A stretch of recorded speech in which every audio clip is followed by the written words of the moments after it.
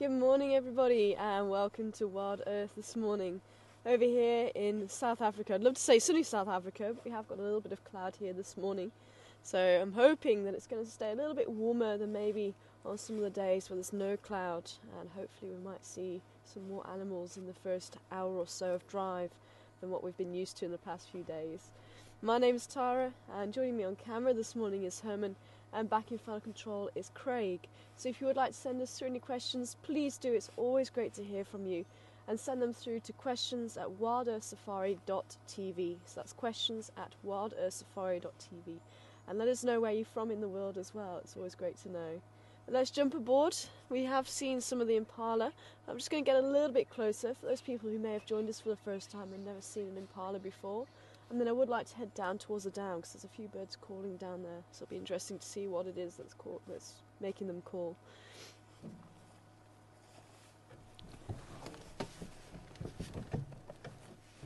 And it's actually quite misty here this morning. I think somebody was asking just as I was leaving for this open area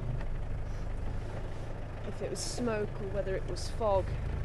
And you tend to get fog more around the coastal regions. It tends to get termed mist when you're this far inland. There's a lot of it in the valley. Good morning, mister. Shame. You see the bachelor group very close to the breeding groups now. Now that the rutting is pretty much over, there's been one or two males still stating their claim to an area, but on the whole everything's settling down now.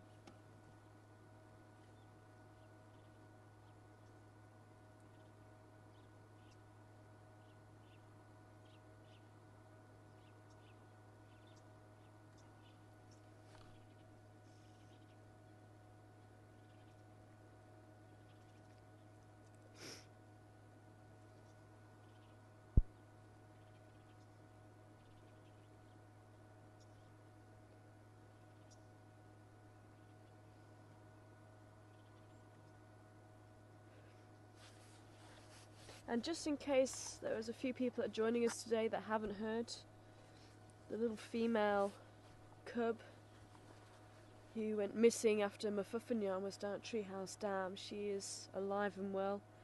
She was seen 2 days ago now, walking down Voyatella Access with her mother.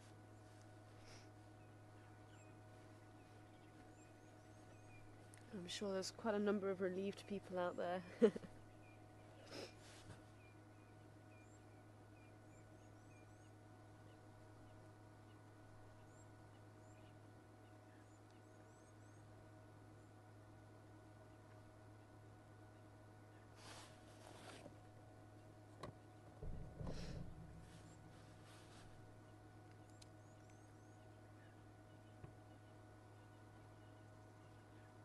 This is one of the most numerous antelope, and you generally do find some impala on nearly every drive. It's very, very unusual not to find impala.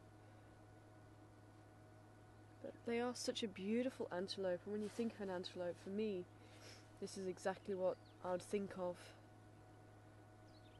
They've just got all the grace and elegance. Although their voice not quite matching what they look like, especially when they are going through the rutting season. Now there is a male approaching, and he is actually approaching quite aggressively. See, his head's up, his ears are back, and the other male just walking to the side there, even smacking his lips with his tongue.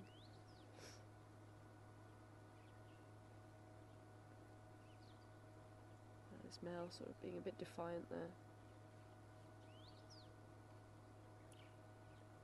He's squaring off there now. Actually, I think he just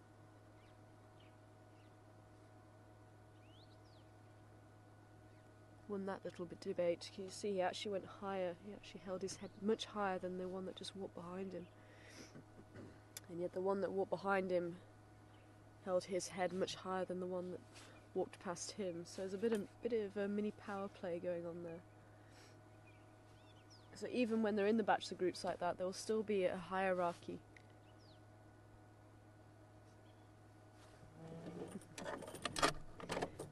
from that, all seems quite settled.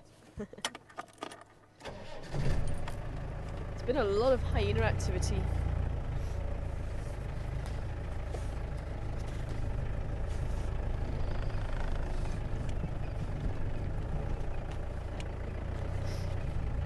What I would like to do is catch up with those baboons, but they're still tucked up in the trees at the moment. So let's go down to the dam, see if there's anything happening around there. Let's see if we can time it right to come back and just check in with the baboons.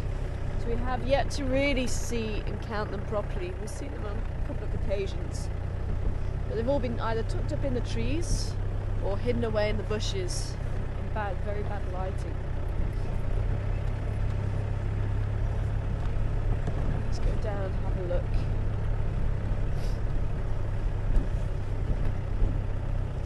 I think it might be worth us trying to check out. Oh, there we go. Baboon's already on the march. I'm sure I just saw somebody walking along the road. Either that or it was my imagination.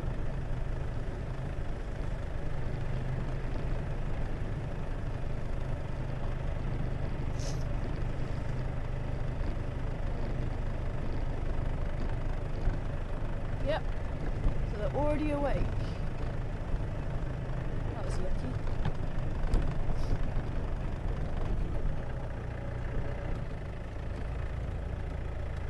Good morning.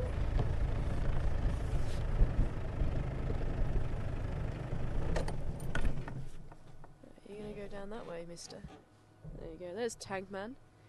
Good morning, mobile station. Good enough. And looks like all the ladies. No update yet. I'm on VHL access, so just Pamba check Galago side and head east. There's Shirley.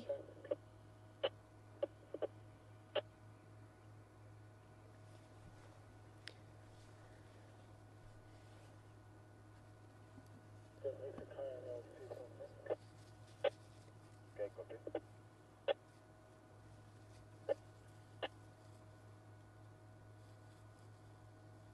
Shirley and little Genesis.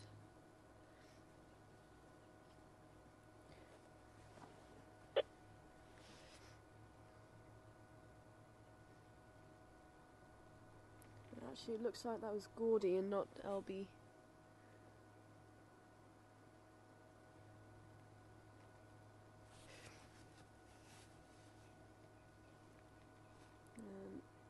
Mrs. Psycho with Evelyn just behind.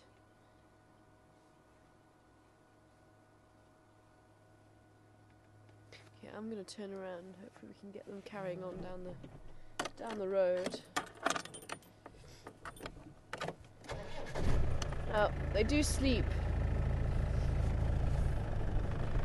behind the fence of the owner of Juma Game Reserve.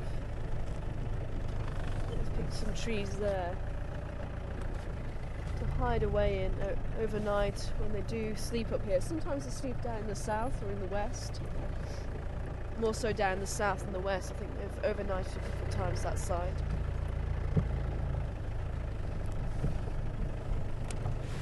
I'm just going to try and give them a bit of a wide berth. So they feel a little bit more comfortable with us. So that's why we're seeing a fence, unfortunately. At the moment, there's not too much I can do about it.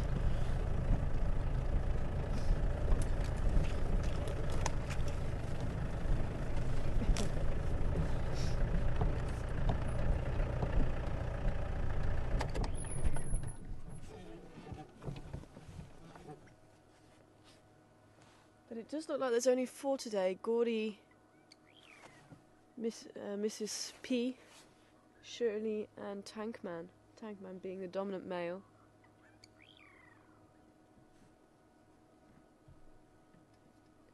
LB is the lowest ranking member of the troop, so she generally will be the last to be in the troop. Sometimes she'll lead the way, which is quite unusual. But I have seen her sort of take the lead, especially when she goes home to the trees. But she doesn't look like she's there this morning. She was there a couple of days ago. And little Huey is also missing.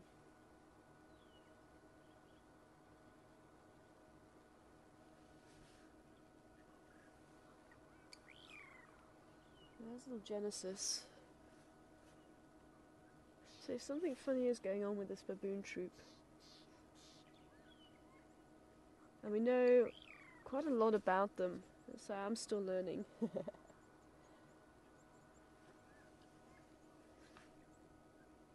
But they have been studied for a good eight years or so by the same person.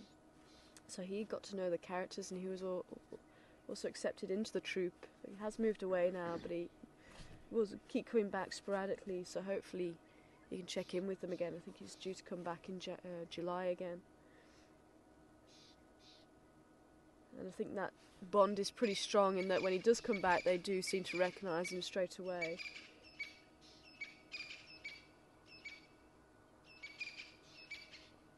But when he first started studying them, there was quite a large number of them, maybe about 50 or 60 or so. And then they split, and where they go down to the south, that's where the troops split. And it could be that when they split again, when I first arrived there was about 13 of them, and they split again about 6, 7, 8 months ago, something like that. And again, half of them just disappeared. So I'm wondering what happened to the others.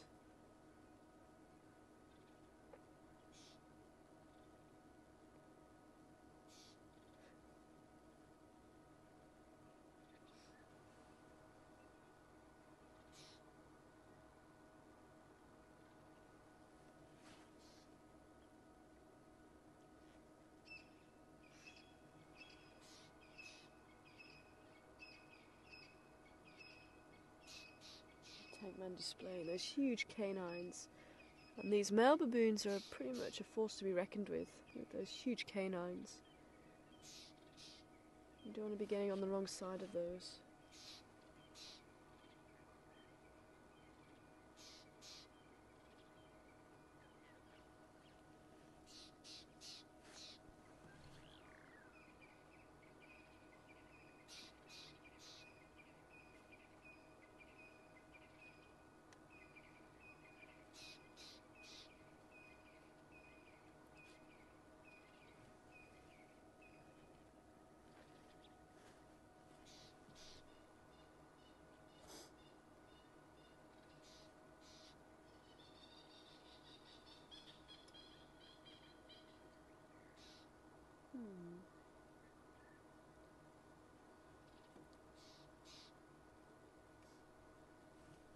Oh, thanks, Mike. Mike just saying the hippos are active at the dam. We'll definitely see if we can make a turn down there.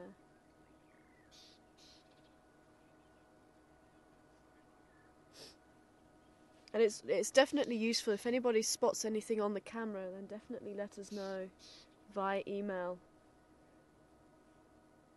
because we don't always monitor it these days. So if anybody has seen anything overnight, if you can let us know, and let us know what time it was seen as well, gives us an idea of where these animals might have moved to, maybe the direction that you saw them moving into.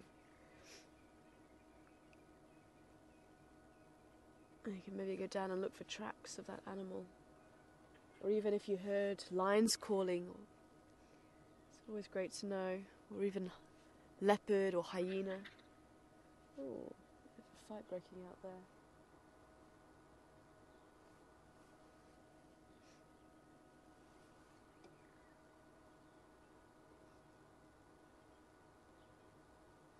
Now that must be Shirley that's mating again. We did just see Tankman mating with her.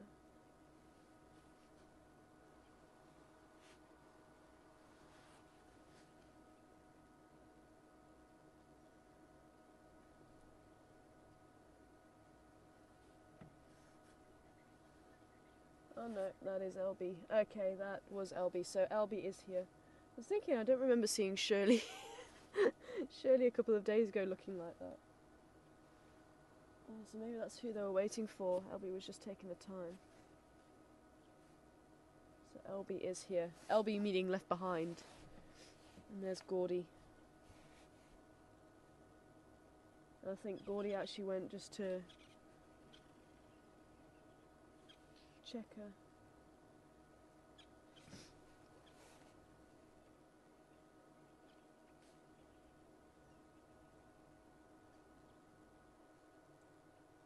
Now you might find that bit of behaviour a little bit strange, that being Tagman and Gordy. Just going to turn around again.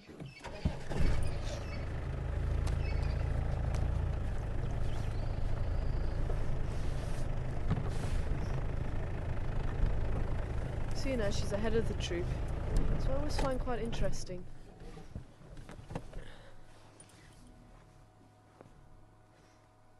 Mrs. Psycho is off towards the right hand side, but they're pretty much following where she's going. There's Tankman.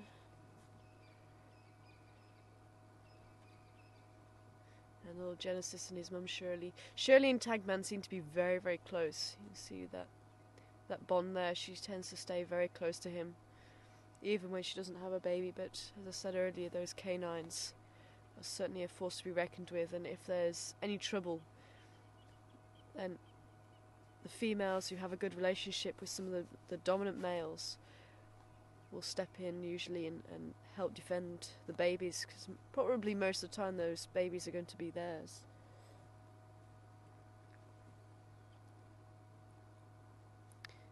But as I was just saying, the two males, Tangman looking like he was mating with Gordy there, but that's when it's two males like that, it's usually a sign of dominance, and you'll often see in other species if males fight, if they've been sparring, then you'll often see the dominant male actually then trying to practice covering the other male if he's fairly young, or if it's an older bull, it's, as I say, it's a sign of dominance there. So that's what that was about. So Gordy just submitting to Tangman, just making sure that he's still aware, yes, I know I'm lower ranking than you are.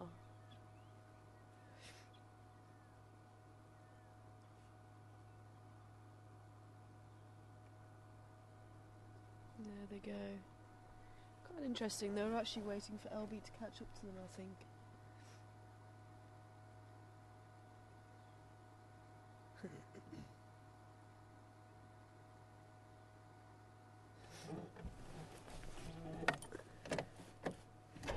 So still no Huey.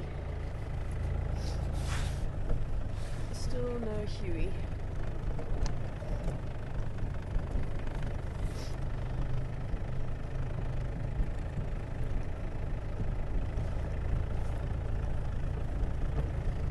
It looks like they are starting to forage a little bit, so let's just have another look at them.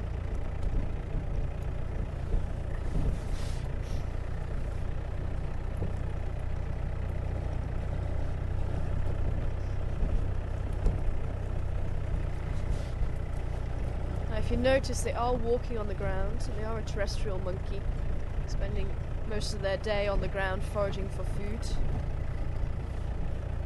or between trees. And this is when they are most vulnerable, and this is when they really do need the protection of those males.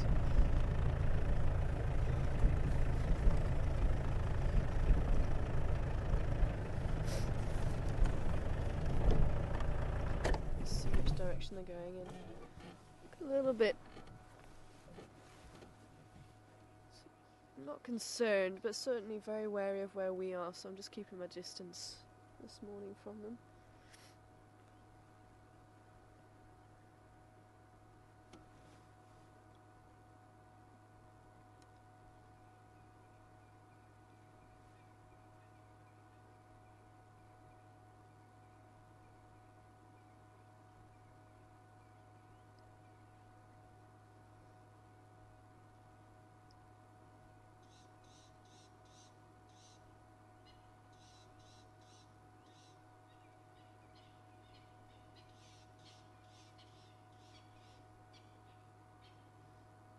amazing to think that little one's probably about 6 months old now.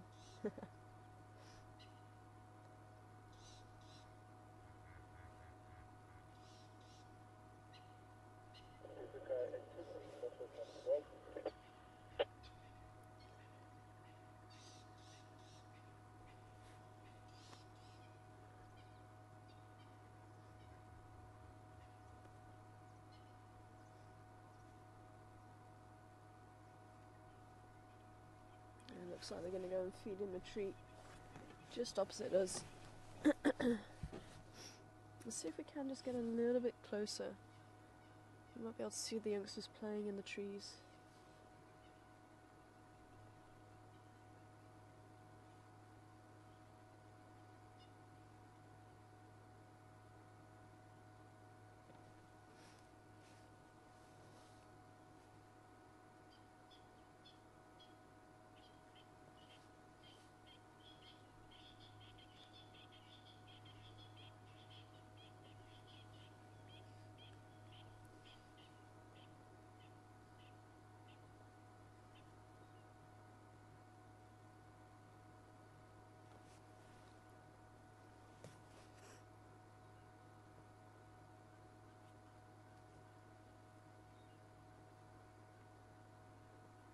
And never underestimate how powerful a baboon is.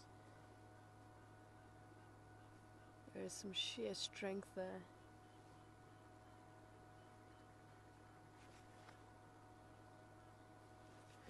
Even though they're probably, especially the females, no bigger than, height-wise, a Labrador.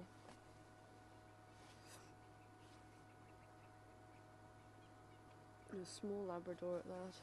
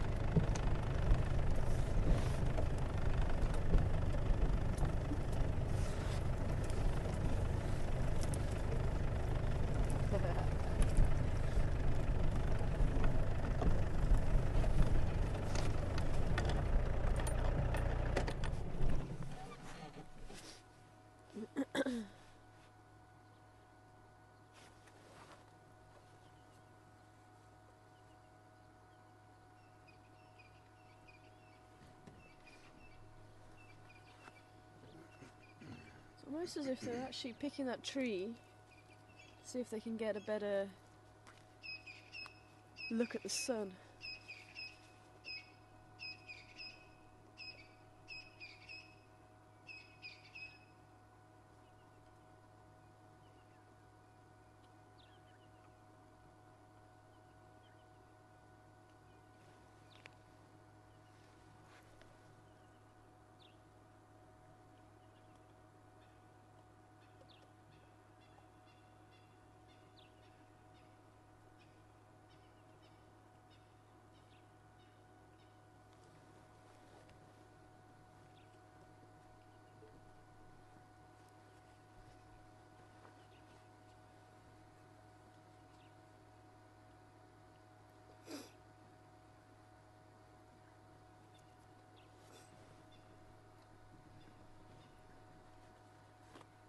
Hi Mary, good morning to you.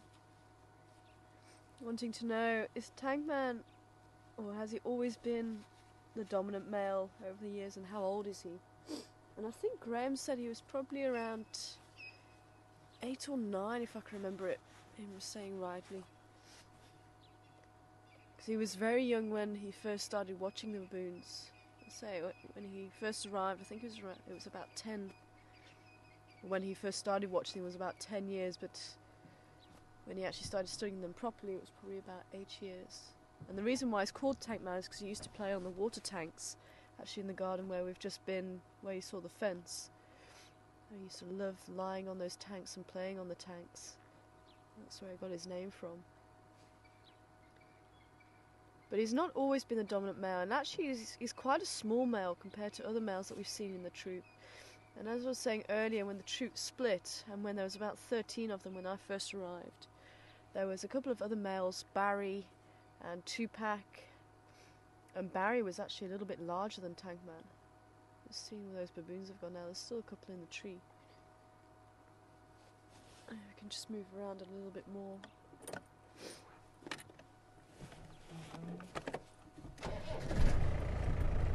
So Tank Man has actually ended up being the dominant male almost by default. There he is it there actually?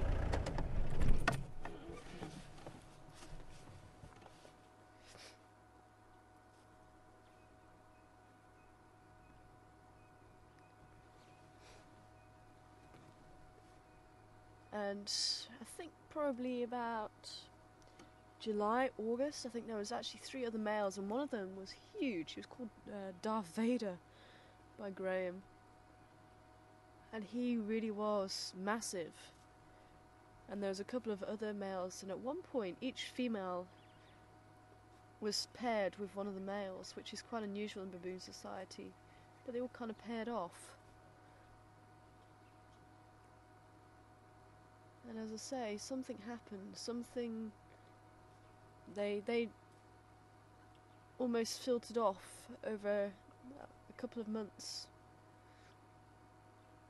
And new additions to the troop left, and then Barry ended up, I think he had quite a nasty cut on his leg which was healing, but he was then almost kicked out of the group. He was always on the sort of periphery of the group as they moved. The little Genesis here is most likely Tank Man's, and so is little Evelyn. He's really been the only dominant male with the troop for a decent amount of time. So Evelyn might not be. Evelyn might still be one of the other males. It could possibly be Tank Man's. I think Evelyn's just under a year old now.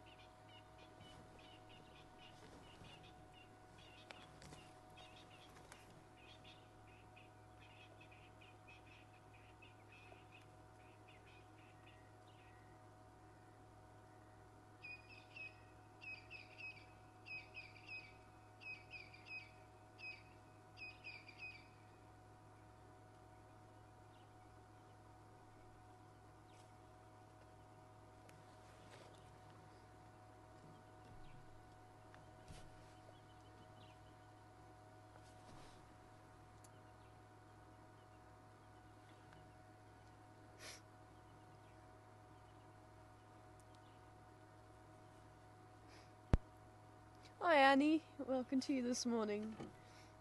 You were looking at LB's rump a little bit earlier, wanting to know what's going on with it. Is it sores or is it hemorrhoids? And it does look very painful, and I must admit I wouldn't like to be a female baboon. But when they cycle, when they come into estrus, that's how they show the males that they're ready to mate. And that apparently is very attractive to the males. And the redder it is and the more swollen it is, the more interesting it is. So it's actually LB wanting to mate. And LB, she's actually been quite desperate to have her own young.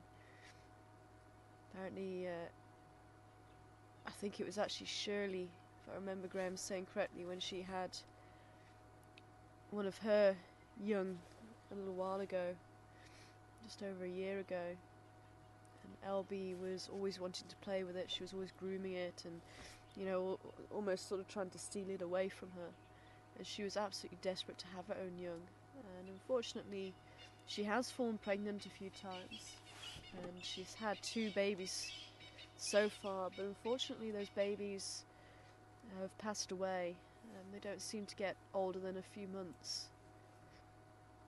And I actually thought she'd actually been mated fairly soon after her last one died. She actually started mating probably about 2 or 3 months later.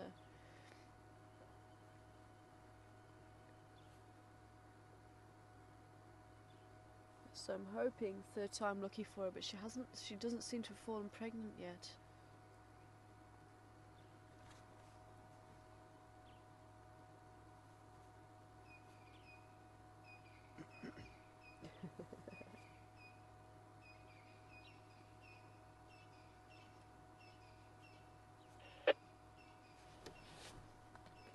Any updates in the north? Good morning, how are you this morning? I'm very good in yourself, Andy. Very, very well.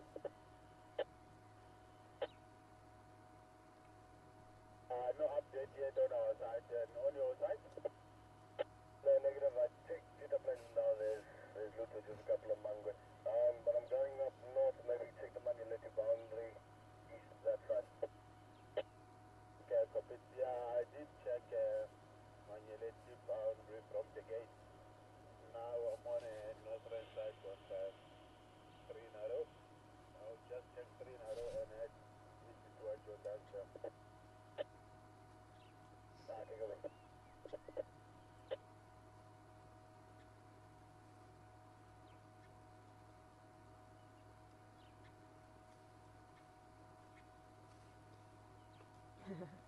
Good morning to you, Caroline. I'm sure a few people also wanting to know how Mrs. Psycho got her name. We have had Graham on a couple of fireside chats, and he's certainly quite a quirky man, and quite a big character himself. And it's quite funny how he came up with some of these names.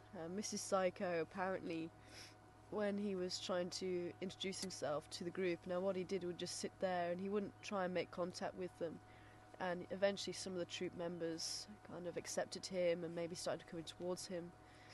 But unfortunately Mrs. Psycho was one of the few that was still very wary of him, and he said she used to give him this look that he wasn't overly happy with, and she looked like she was on a nice edge, and she could attack at any moment.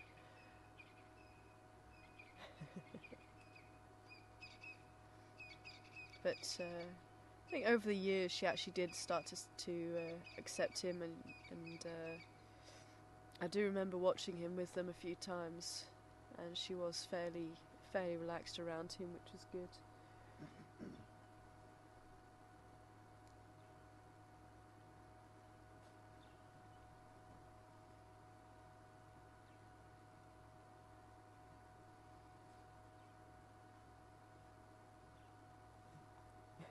Well, Genesis watching us.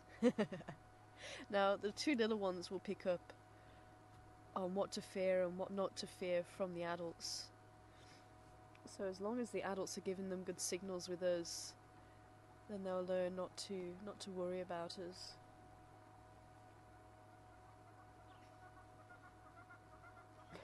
He goes up the tree bit.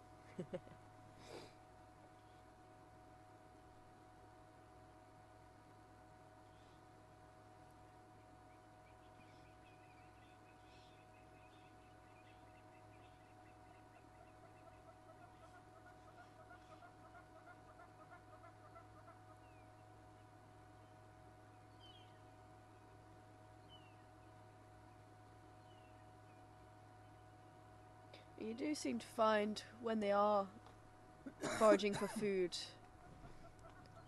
one of them will just take higher ground, maybe it's on a termite mound, maybe it's in a tree, and keep watch over the troop.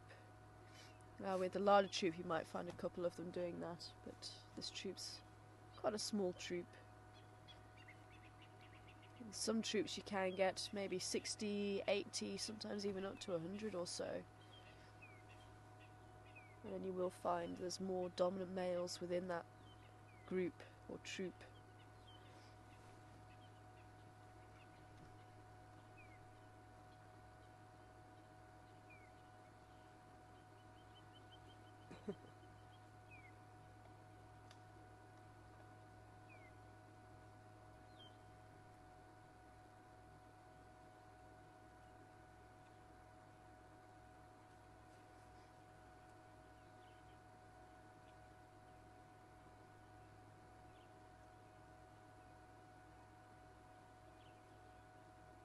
There's LB again, playing with Genesis now.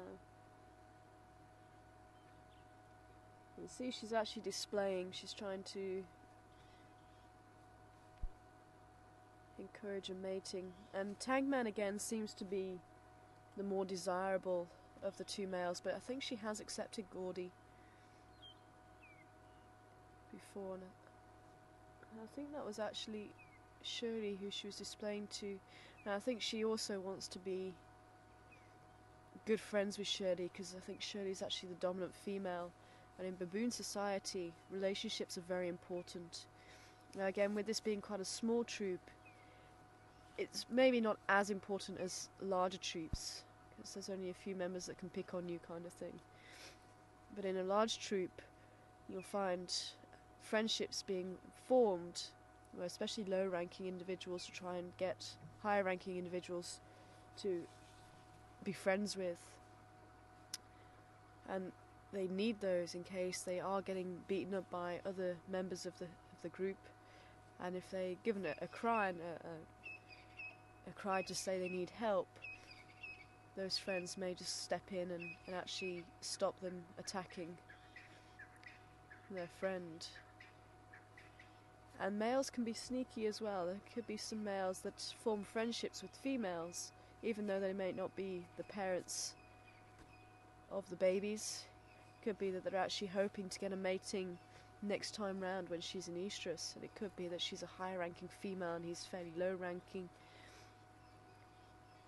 So they will strike up this friendship, and it may even come and rescue the baby if it's in trouble, even if it's not his, for that possibility to mate next time with that particular female. So it's a lot more complicated than I think what we give them credit for.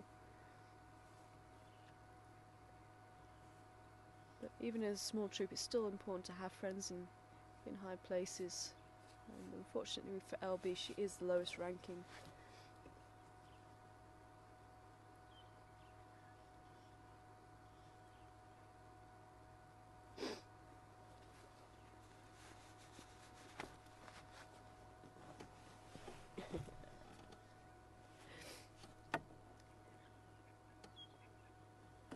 They seem fairly settled.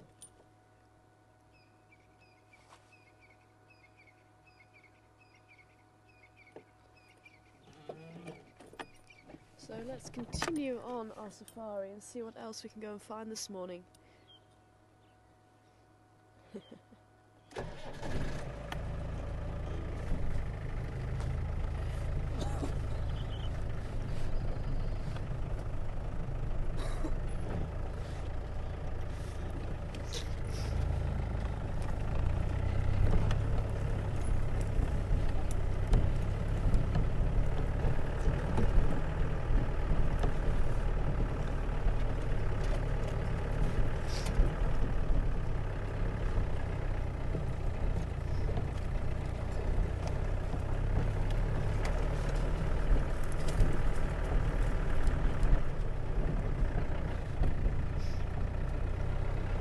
Check this side of the open area for any tracks.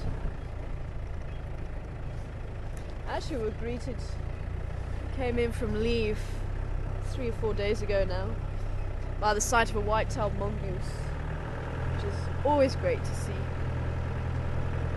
there's been one running around here. There's some of the tracks here. About this long a body, beautiful long white tail, nice and bushy, like that of a fox almost. Yeah, it's been walking around here.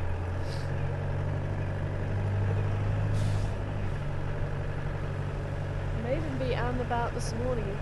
When you've got an overcast day like this, quite often you can be lucky enough to see a nocturnal animal still out and about foraging.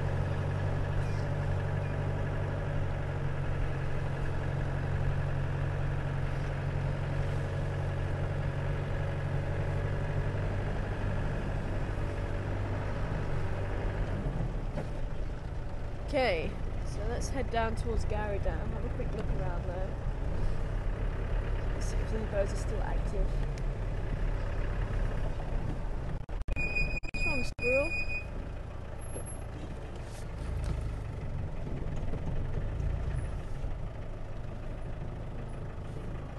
There's a squirrel sitting on the branch shouting.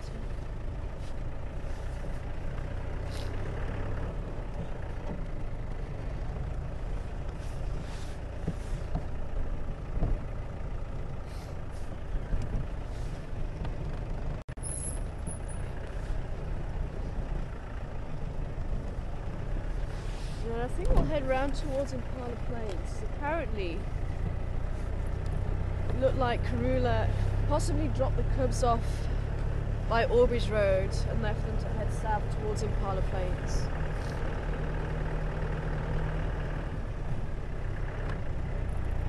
And let's have a look around Gary Dam first. See what's going on around there. I'm not too sure where the elephant herd was left. Elephants can travel quite vast distances overnight and during the day. Sometimes they'll do a little loop in the area, so it's possible to find elephants pretty much in the same place, especially during the summertime when there's plenty of food. But as we're going, well, I think we had the official first day of winter a few days ago. So as we are now officially in winter, it's going to be a slightly different story because they are going to start travelling greater distances to go and find the right amount of food each day and night. And the same goes really for most animals.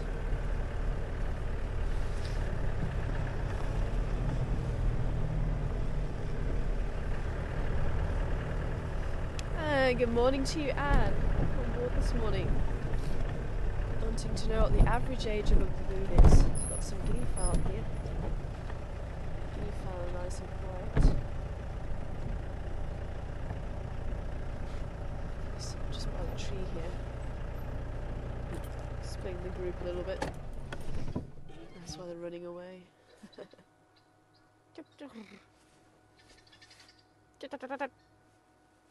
I can't speak guinea fowl, sorry.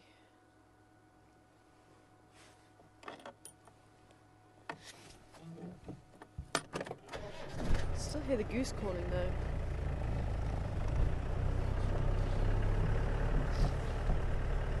Well, if memory serves me correctly, Anne, they can reach about 20, maybe 25 years old. Sometimes 30 if they're lucky.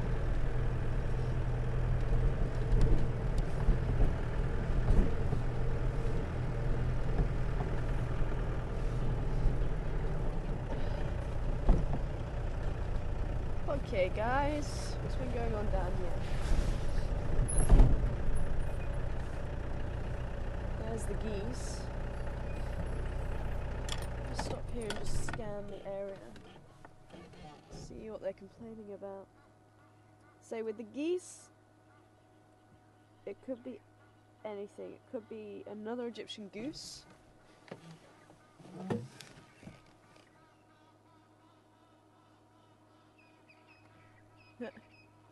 There we go.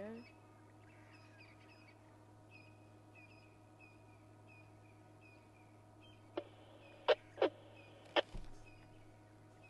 you're not shouting as loud as I've heard them with other animals, but it could be an eagle flying over, it could be an eagle in a tree,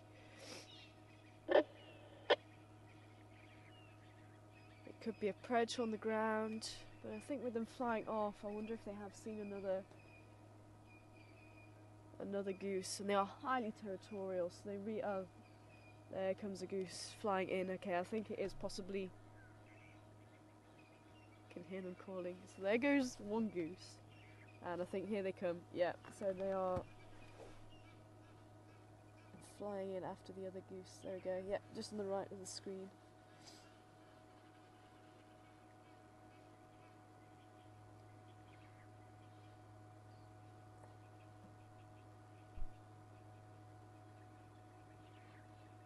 Oh, nice one.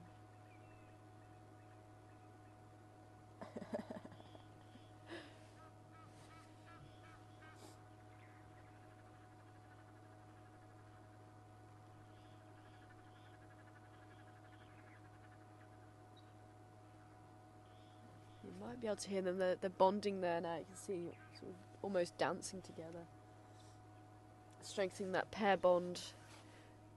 And they do protect their territory quite aggressively, and that single goose has now been seen off. So it's time for them to just strengthen that bond again.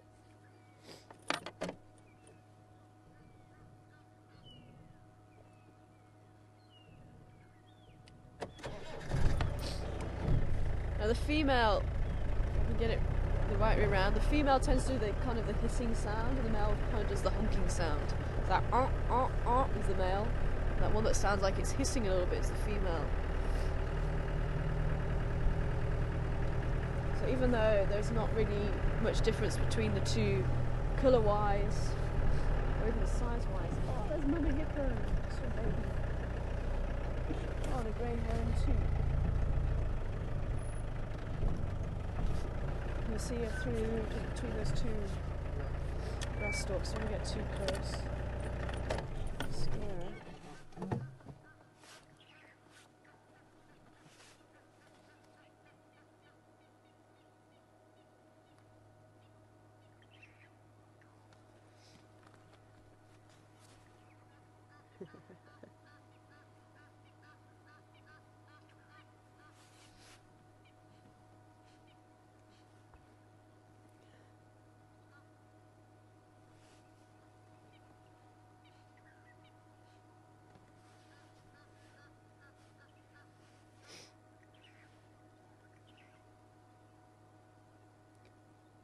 Hi Jewel, good morning to you this morning. And I wasn't aware of seeing any smoke yesterday. I'll have to ask Mark about that, if he saw some smoke. I'm not too sure where the fire was, but we are going into the fire season. Apparently it was in the Manuletti north of here. Thanks, Craig. Apparently it was in the Manuletti. And as we go, or as we are in winter and the vegetation is drying out, the likelihood of fires does increase quite dramatically.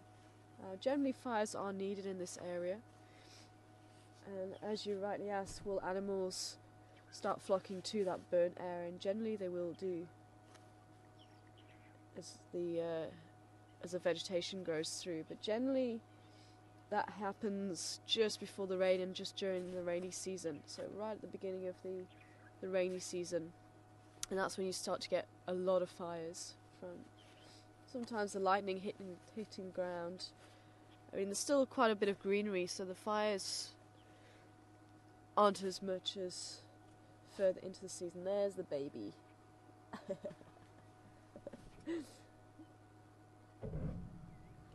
Keeping a check on us. That baby's probably just about a month old. Let's see if it'll pop up again. It looks like it's possibly trying to get onto Mum's back. So especially when the rains fall, you get this sudden new growth sprouting through, and it literally is almost within days. And animals will flock to that new growth. But this time of year, plants have really stopped growing, and they've really stopped having nutrients put into the plants. Quite often all the nutrients will be held back in the roots or in the stems, and they shut down. Many of the trees will shut down for winters across the world. So the likelihood is probably for herbivores not that great to start heading towards the Manuletti just yet. But if there's carnivores around, then they probably will head there to see if there's been any casualties from the fires.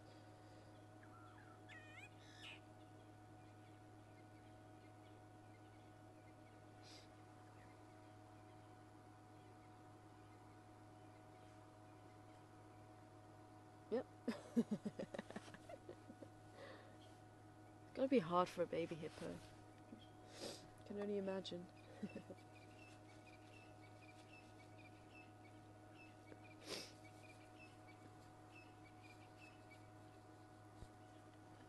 Little storm.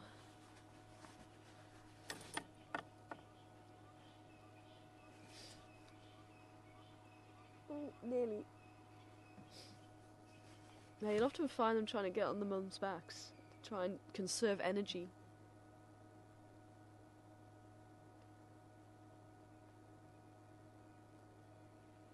So they can just sit up there and rest, and when mum moves they can just hitch a ride.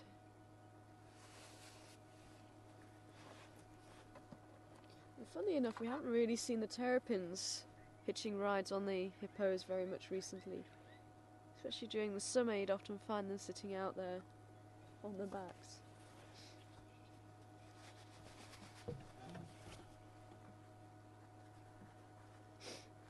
Ah, Cindy wanting to know where the damn cam is. Just in front of us. You can see on the tree there.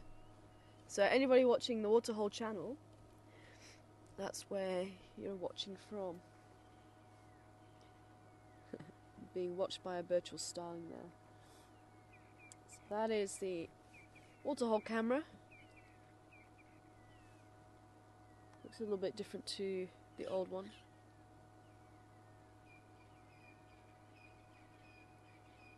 I'm fairly close to where we used to have it, probably about 2-3 meters, maybe 3.5-4 meters difference.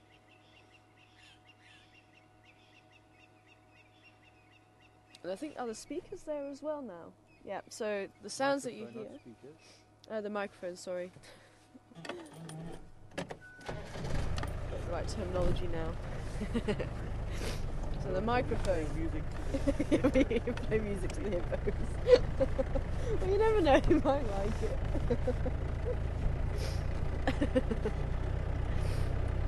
So yes, the microphone.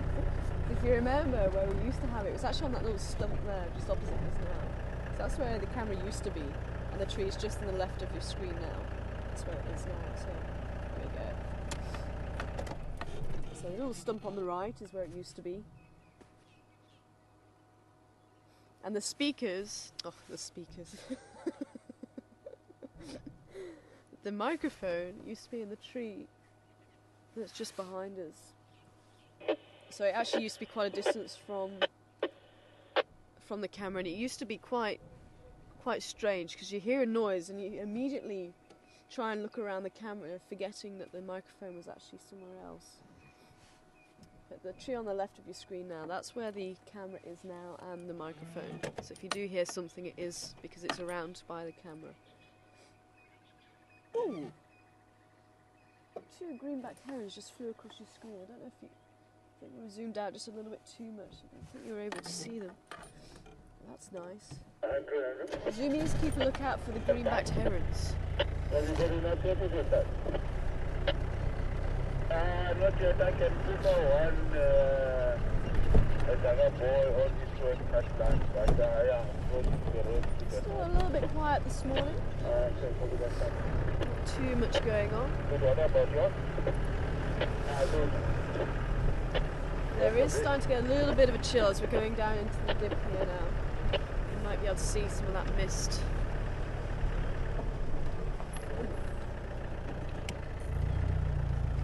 There's a bird just sitting right in the top of the tree there. Can you see it?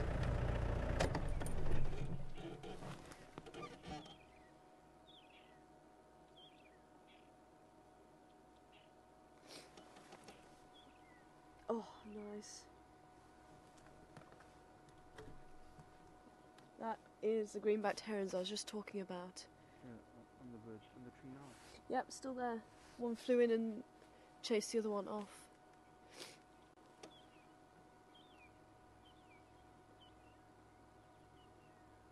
Quite a small heron.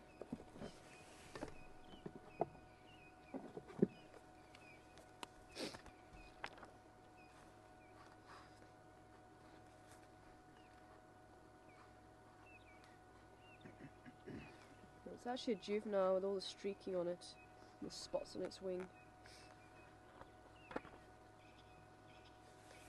That's nice. Nice to know that they're possibly moving in here.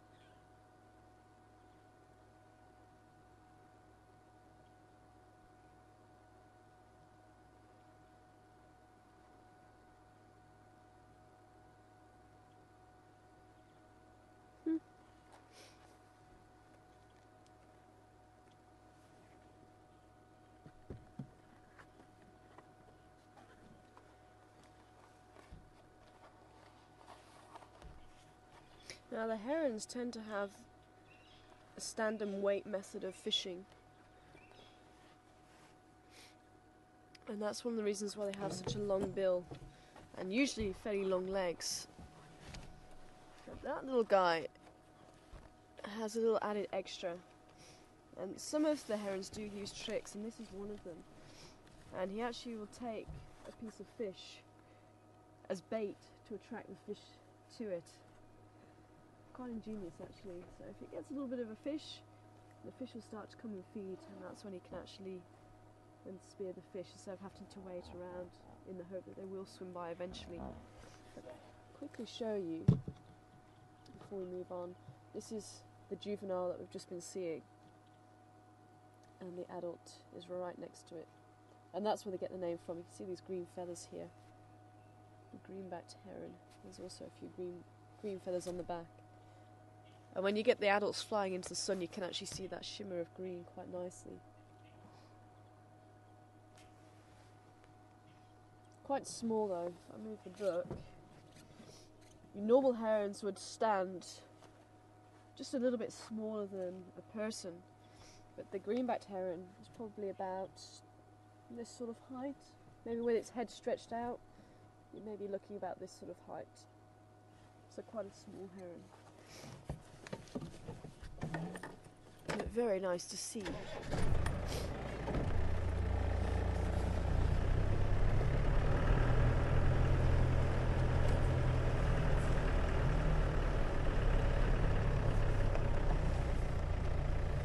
Hello, Nicholas.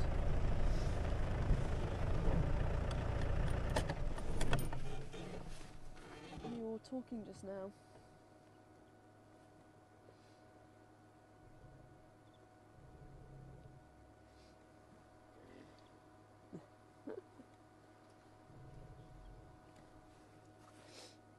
It's been a while since we've seen Spike the crocodile. I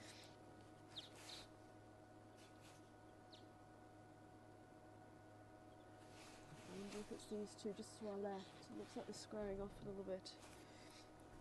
Maybe it was those two that were having a little bit of a problem with each other.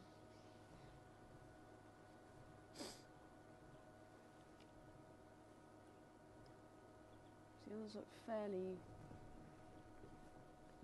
settled.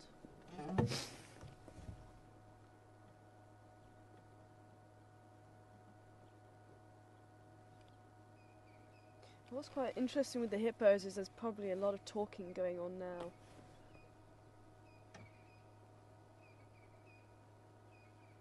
And we just not able to hear it. It's inaudible to us. You need a microphone underneath the surface of the water to hear it. It'll be croaks and clicks and wheezes and all sorts of things that are just happening underneath the surface of the water.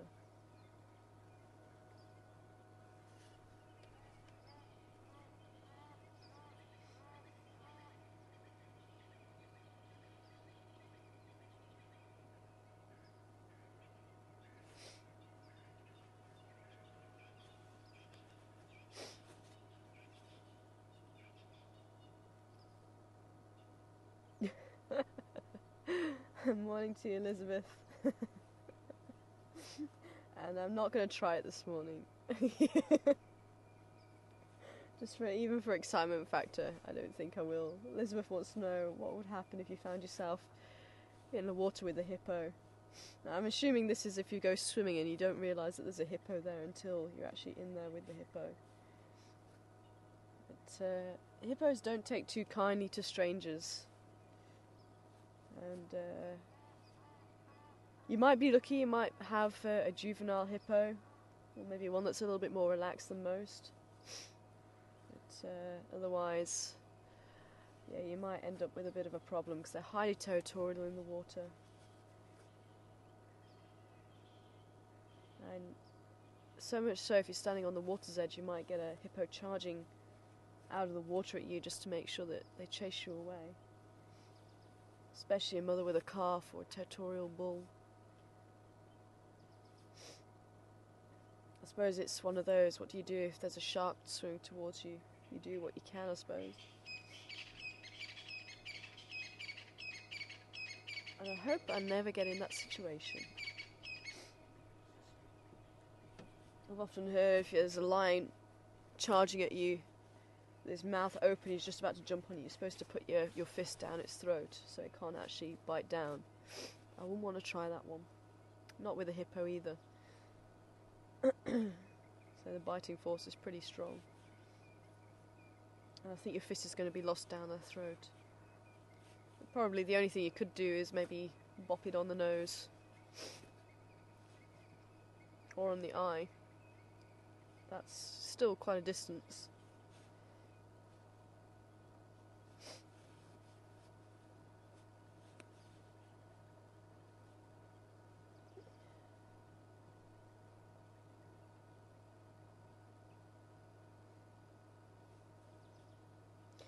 I think definitely for that one, Elizabeth, prevention is definitely better than cure.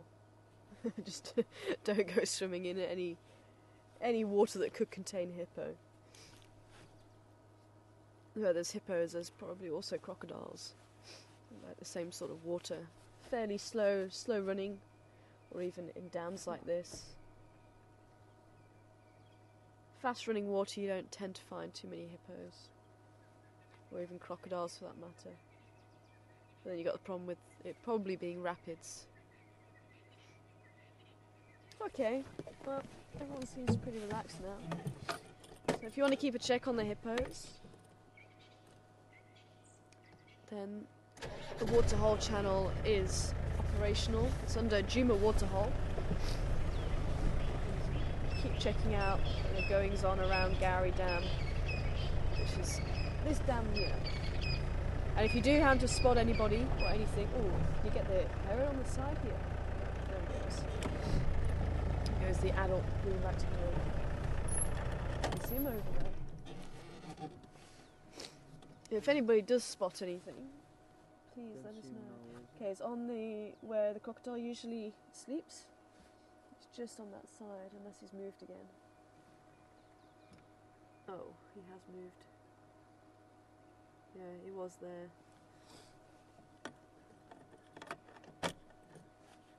That's just very rude. Oh no, he is there. He's just on the bank. Just saw his legs move. Quite well camouflaged. Okay. Yeah, he's on this side, next to the water. Yeah, there he is. Just to the right of the screen. A bit further right. There we go. There he is. Okay, still a juvenile. I thought that was the adult. He also had a bit of a green tint. Did he go now? Yeah. Okay. Bit shy. Let's say quite a difficult one to see. They're fairly common, but let's see how well camouflaged they are. Green-backed heron.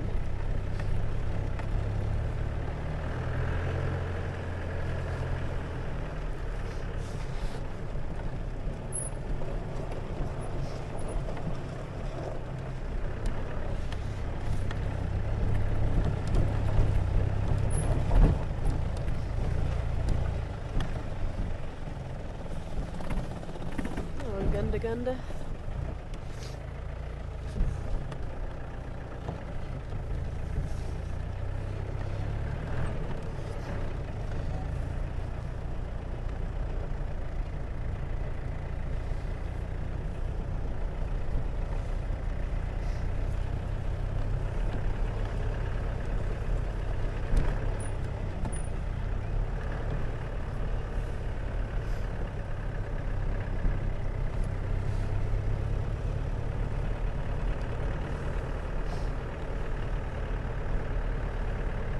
Actually haven't seen any rhino for a while either. We're definitely going to keep a lookout for some rhino if we can.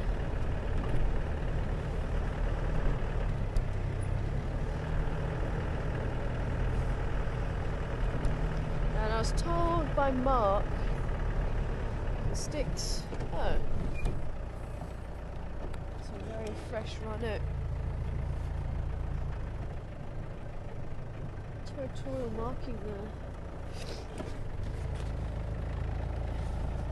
Sometime yesterday. I say very fresh, it's not like it's just happened.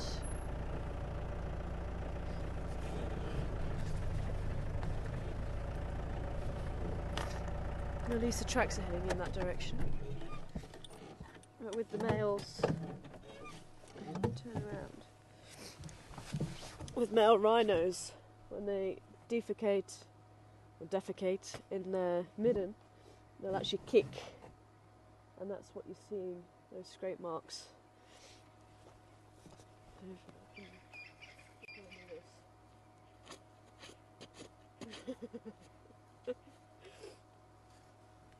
So that then gets the scent on their feet, and as they walk, that scent gets transferred to wherever it is they're walking, whether it's on the road or in the bush, and that actually helps to mark their territory.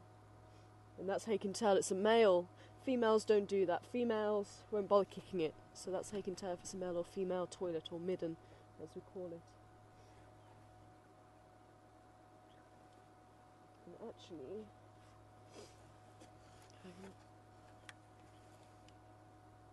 it's pretty cold as well. It's a pretty cold day, but it's still pretty cold. But if you look inside the dung, I say they are a herbivore, and this is quite a lot of goodness that's wasted as well.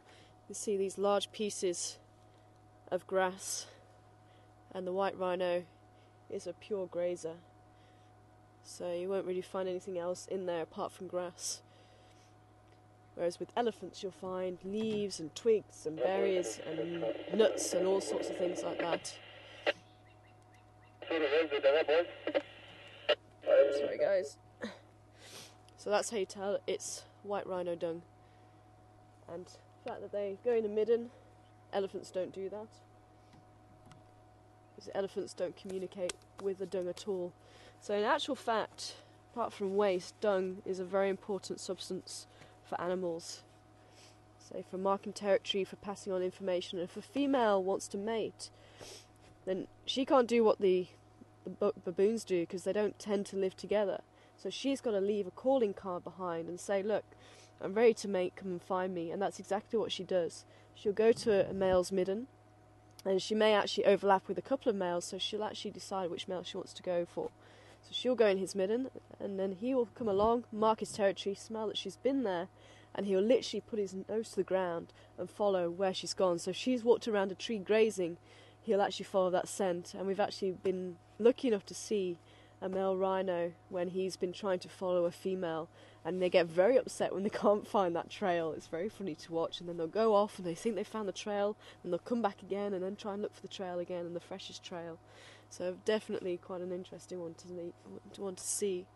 But we're going to go up, maybe see if the rhino decide to sleep somewhere a bit further up the road. Who knows? We'll have a look, see where the tracks go. And say sometime yesterday came through here.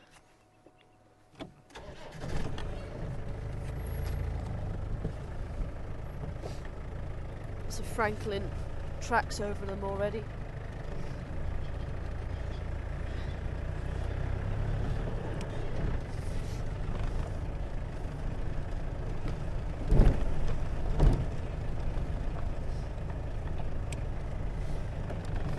Another one there. It's quite a main one there.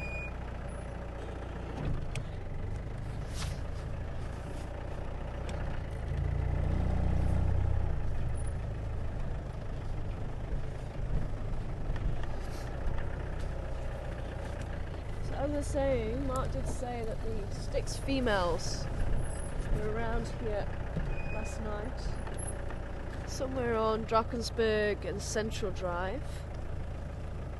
Female lions. I think he cut up through that side.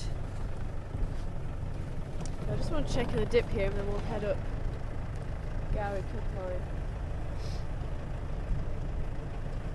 They did say they stopped somewhere between Giraffe Dip and the next dip on, and they look north, so maybe we can do a quick loop around here and see if there's any tracks for them. As I say, we'll try and head...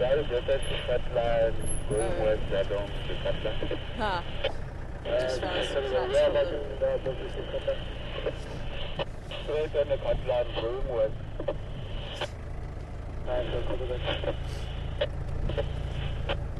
Someone beat me to it.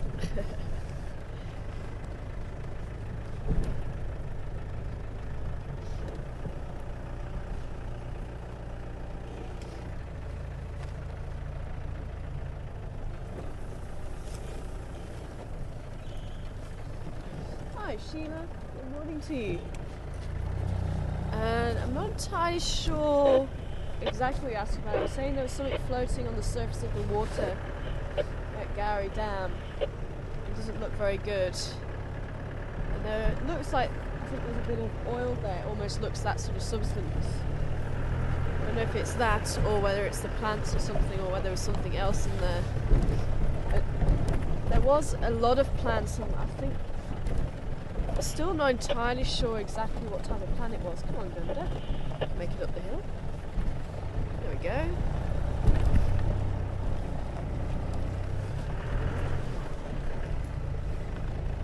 And I'm wondering if it was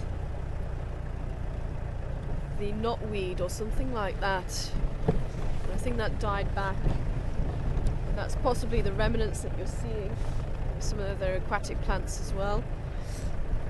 And the plants themselves have oils. And those oils will also seep into the water. That's why sometimes if you drive past a puddle, especially on the side of a road or something where there's a lot of vegetation, sometimes it'll actually be the oil from the vegetation rather than cars and things. So maybe you're seeing that possibly on the surface there too.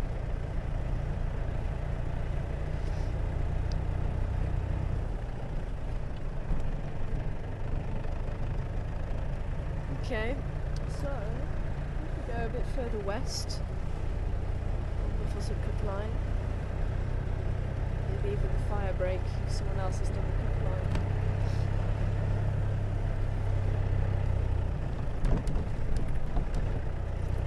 This is one of the reasons why it's actually quite nice to have other vehicles out, because you each take different roads. As I say, I was thinking it sounded like everyone had gone further north. I thought, well, we'll do a big loop and see if we can find something track-wise around there. But they've kind of cut some of that big loop out for us.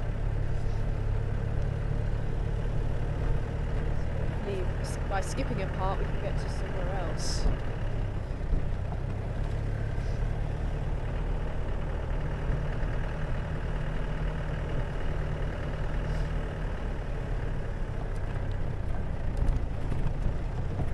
had a dream the other night that we saw a cheetah, so you never know. Some stage.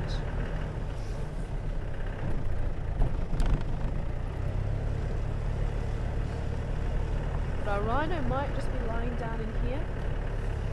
Keep a lookout. They do take naps. Especially if it's cool like this. I just find a nice spot where they can just sleep for a little while, somewhere where it's nice and warm. Especially if there's a sandy patch in amongst the bush. I love spots like that. Just holds the warmth a little bit longer.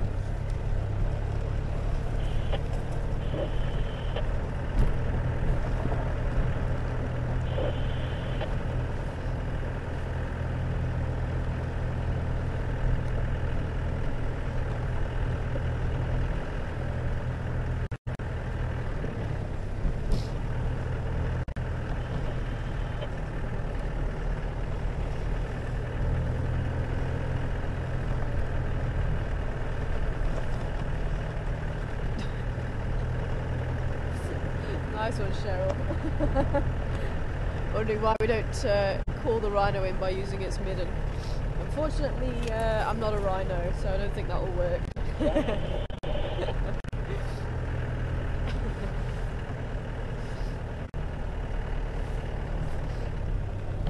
And you couldn't even call a rhino in with sound. They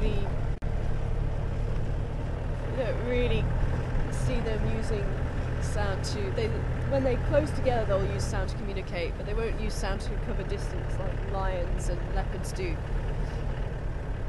or even hyenas. Even elephants. Elephants will use sound to cover distance.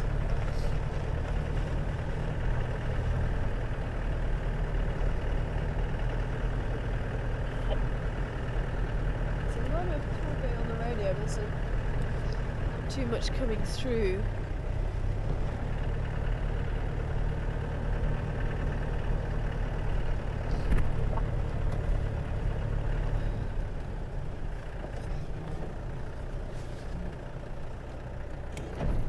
Take the fire break. I don't think anyone's going to be using it. There's a lot of animals coming down this side.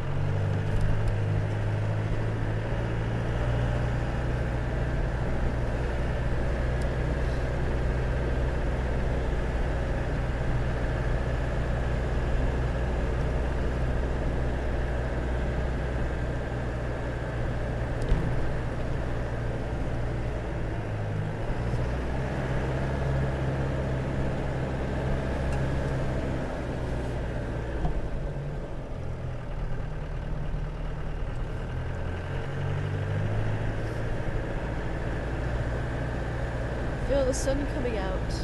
Hello, sun. Missed you.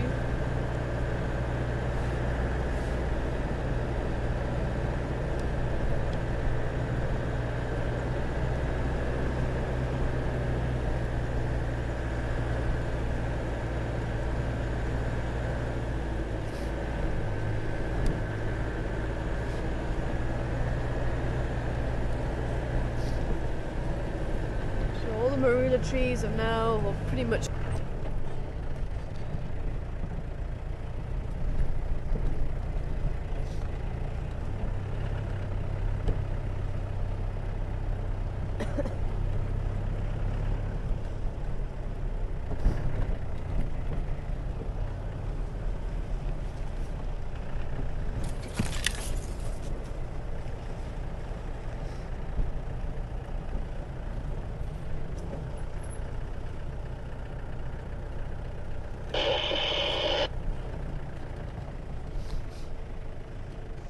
No update.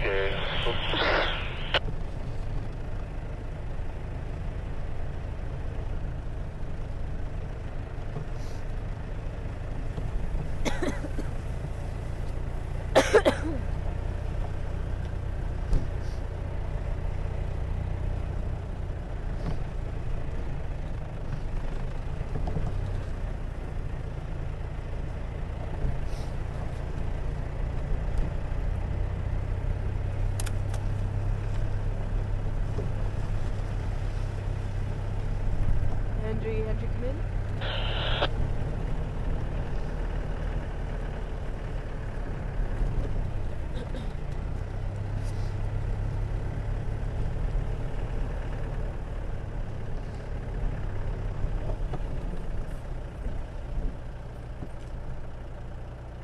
I can see a little elephant. I can smell them. Can you see them?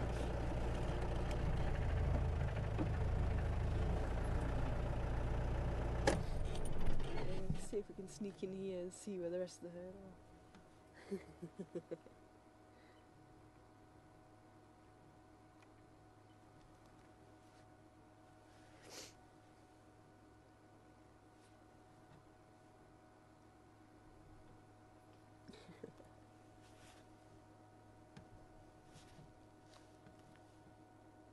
think there's another one there. Another one there. Okay, we're gonna see if we can go around. Let's see what's gonna be best. Maybe go forward and through the bush. It's gonna be a bit difficult with the sun, but we'll see how we go.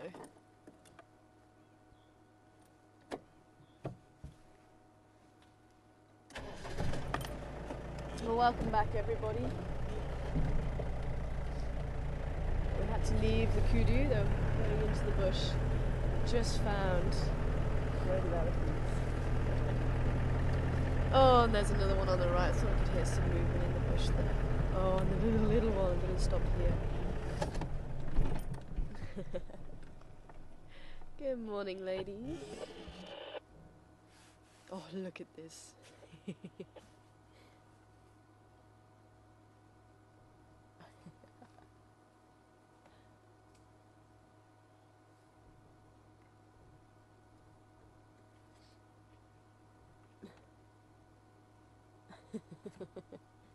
Trying desperately hard to keep up with them. They always have something to prove. They turn around and look at you with the ears out. Sure, there's a lot of youngsters here. There's a few more just on the right. I'm going to just pull forward just slightly.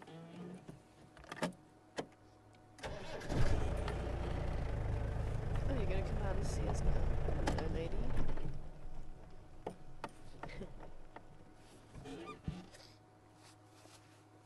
Good morning.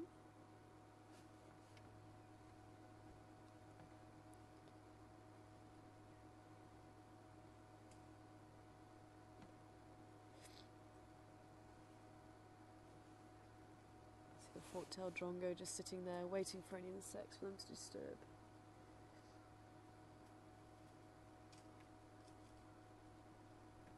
There it goes, looks like her youngest.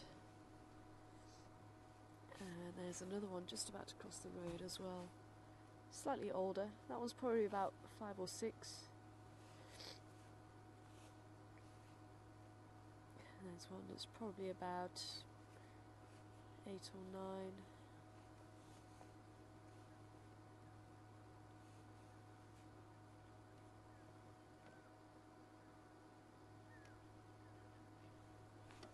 You can see a little bit more independent of its mum.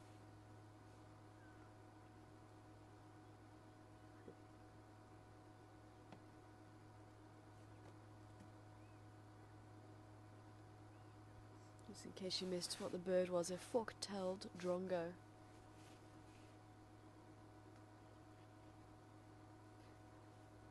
You don't often see them sitting on the backs of the animals like the oxpeckers do. They rather sit and wait in trees and wait for any insects that the animals kick up from the grass or from the trees.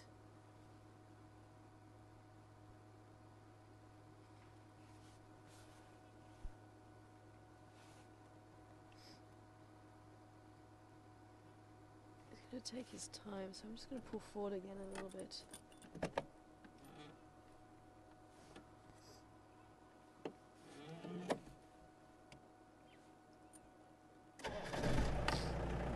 We're going to get a little bit closer to the drongo.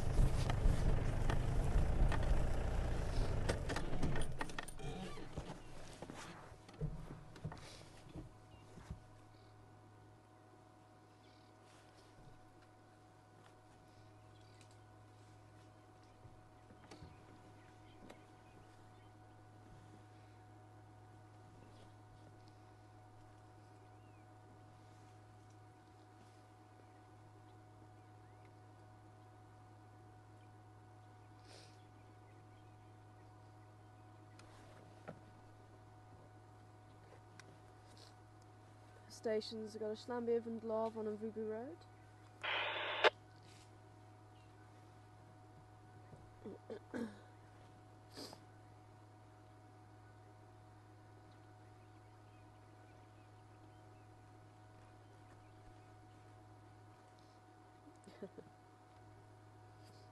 Thanks, Anne. I do have my tissues here as well.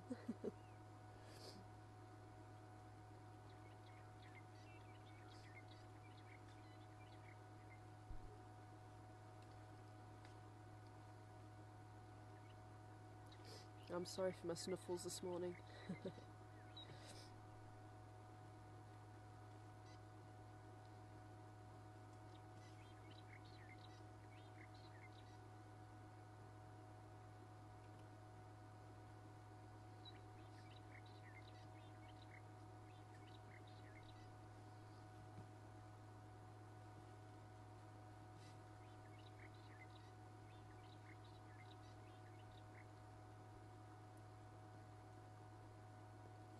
All the way over there in Edmonton, Alberta.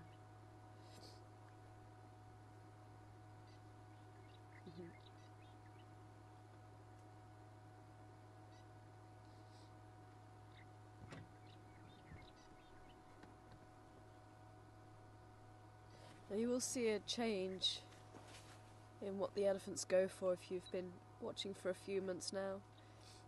Some of the more seasonal viewers already have noticed that change with the elephants.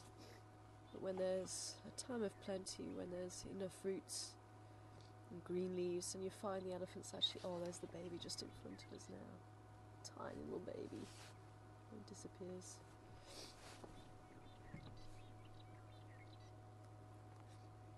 When they have a lot of green food, you tend to see them eating more the leaves and the fruit and the bit of bark. As you go into the winter time, that's when you'll see them eating a lot more bark, and they'll be digging up a lot of the roots, so you'll see them actually using their feet and using their tusks to dig into the ground and pulling up roots a lot more than what you do during the summertime. Again, there's the female doing it right now. See, just scraping her foot on the ground. And they will still eat a bit of grass, but it's more like hay now.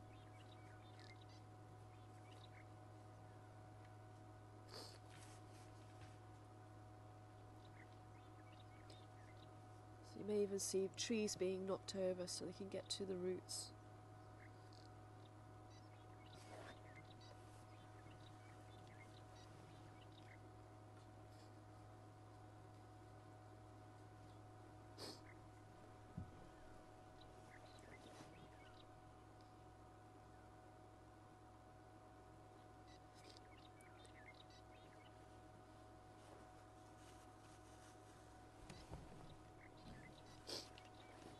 Going to see if we can drive around again and have a look at them.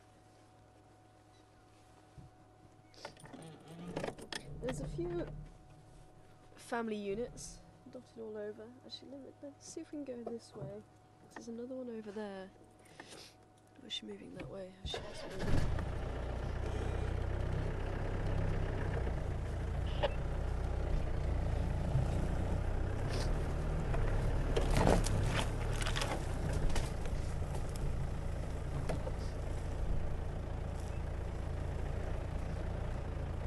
Family unit is sort of moving with the herd, but they're all sort of on their own.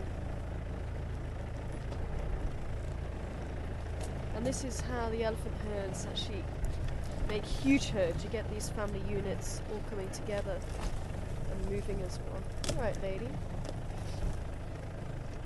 And I'm wondering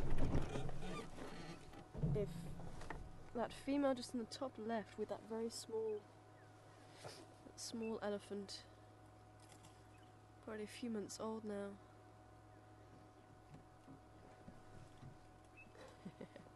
I wonder if she's possibly the daughter of this elephant that we have been following.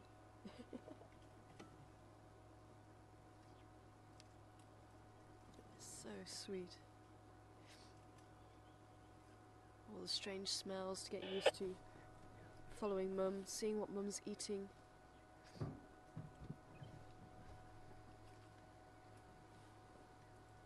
You see the babies actually putting their mouth into the mother's, the trunk into the mother's mouths, tasting what they're eating, so they can actually learn what it is they can eat.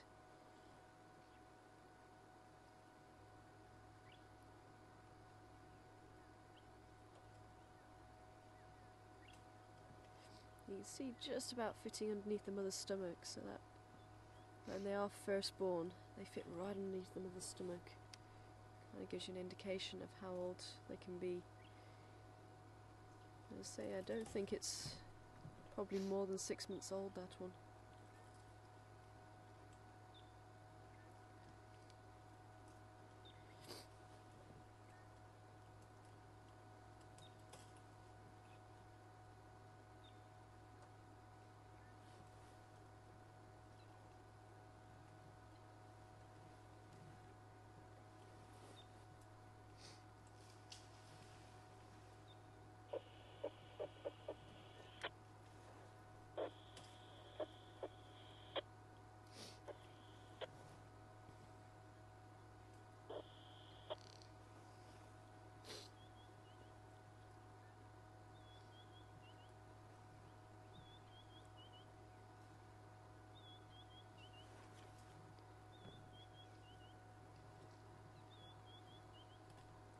Texan, come in.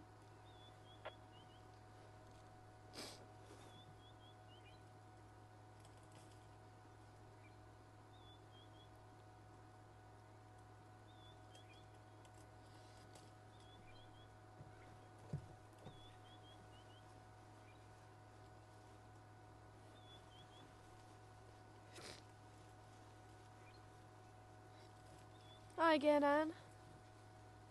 And I'm sorry I don't have any more information on that elephant that we saw the other day.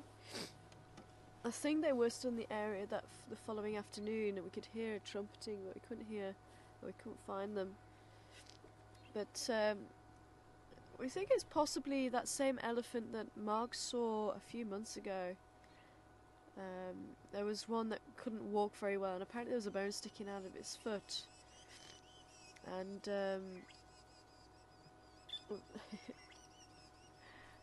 Strongers are chattering away to that elephant. I wonder if they've got a nest in there.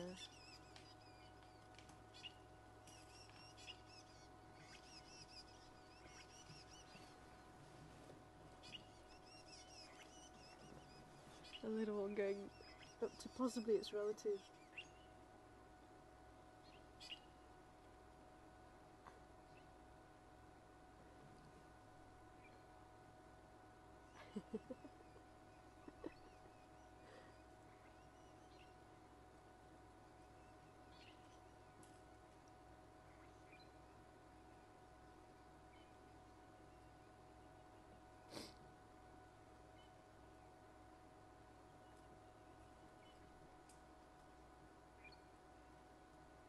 Just like a human child, interested in anything and everything.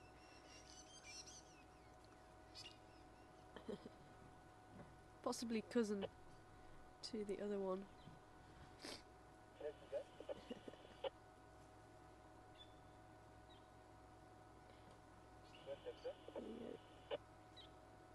Sniffing what Mum's eating now.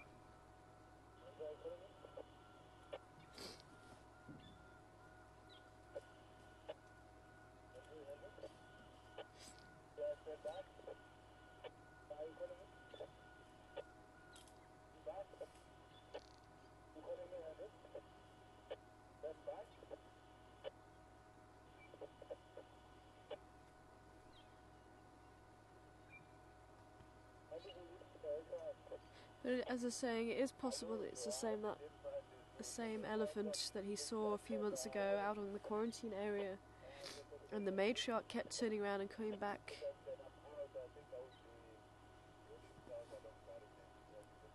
And trying to encourage the herd to come back and wait for it.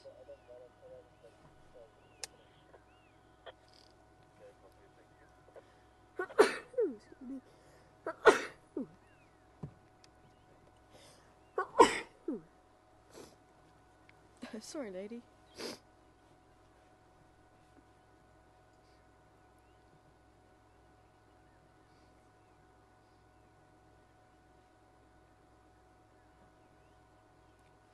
Now, if that is the case, apparently he was walking better than when Mark last saw it. I think Craig also said that he saw it then.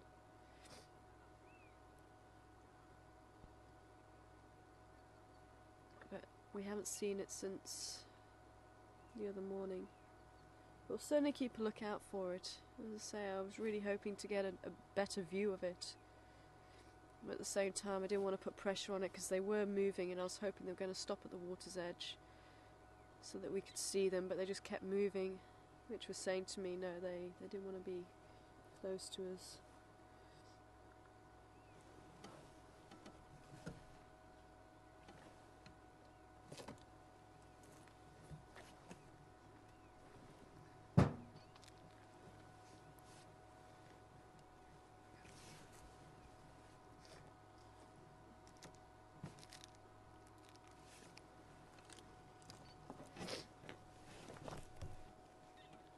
There's a few more a bit further up. I'm just going to see if we can squeeze between these trees here.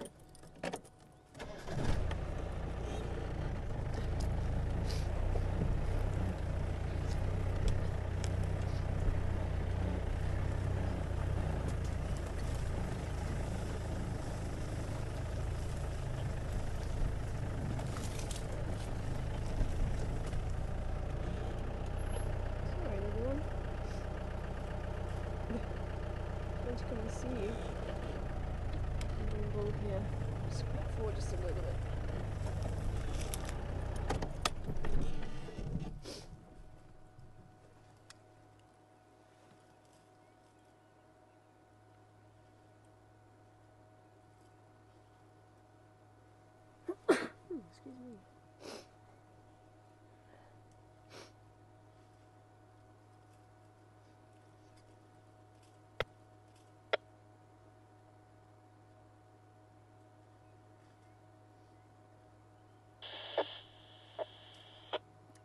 And you can see a bit of dust coming up from there, so there's something, either roots.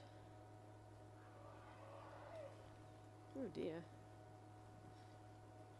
Someone not too happy up there.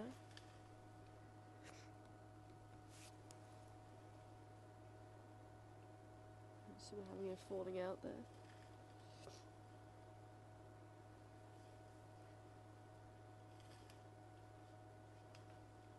You can see the foot coming into play there, trying to scrape away the soil by the looks of it, and possibly even blowing air down his trunk just to try and brush that soil away so you can get to the root.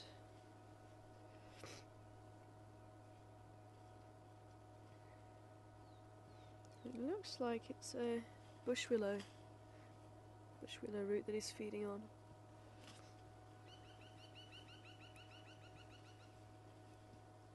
Good morning to you, Francie. I'm wondering what the scariest animal is for me. One of my scariest encounters. Well, I think for me, the scariest land mammal, or any mammal actually, is human. And I'm not just saying that, I actually do mean that. I find it very scary what humans can do, what they're capable of.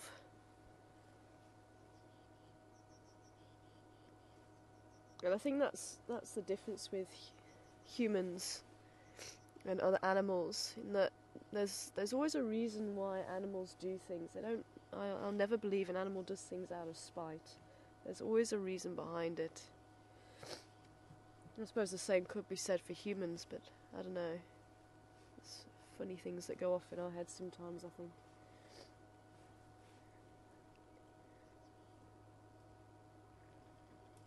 But animal-wise, probably one of the most scariest moments, or heart-stopping moments, is probably with the big bull elephants. And when they are in musth, because they become the most unpredictable, I think, for me. You're never quite sure which side of the fence you might be sitting on, and I think having bulls in musth is, as I say, probably one of those, when he looks at you, it's like, which way is he going to go? I think at the moment I've actually been relatively lucky in that the bull elephants who have been in musth have actually been very relaxed. I'm going to just see if we can turn a little bit more this way.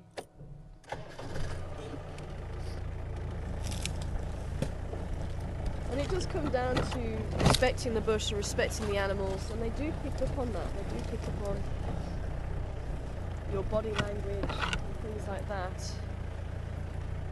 And I think that does help. But there's some more elephants up here. I'm just going to go a little bit further in and just see. I think that female's going to also come this way.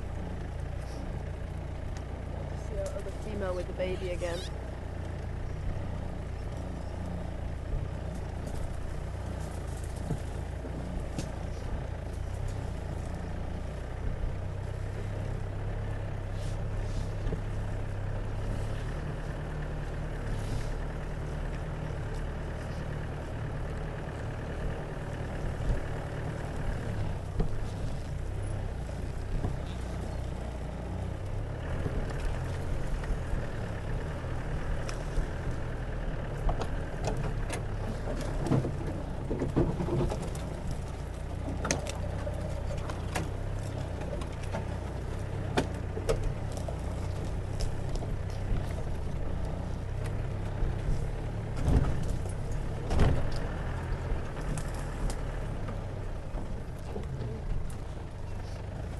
Should spring up. It's quite a flexible tree. But that one's going to cause a little bit of damage to it, isn't it? See if we can.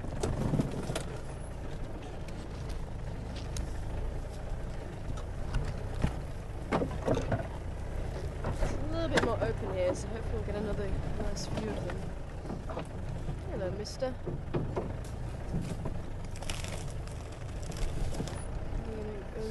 people off now.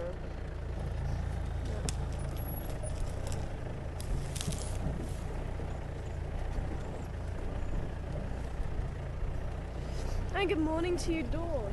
I'm on board this morning. Hoping we're going to get another view of the elephant herd. There's a couple more family units up here too. I'm wondering, when a baby elephant is born, does the rest of the herd move off or do they stay? And they'll tend to protect that little baby because especially for the first few days it's going to be very wobbly on those legs.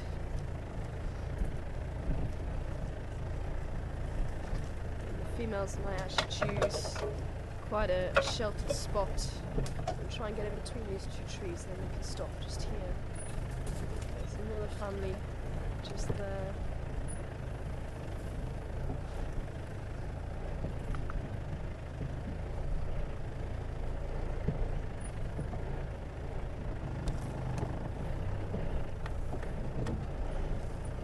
And just taking it very steady, very easy. There's quite a lot of females with youngsters here, but they've not really lifted their heads or really been watching us.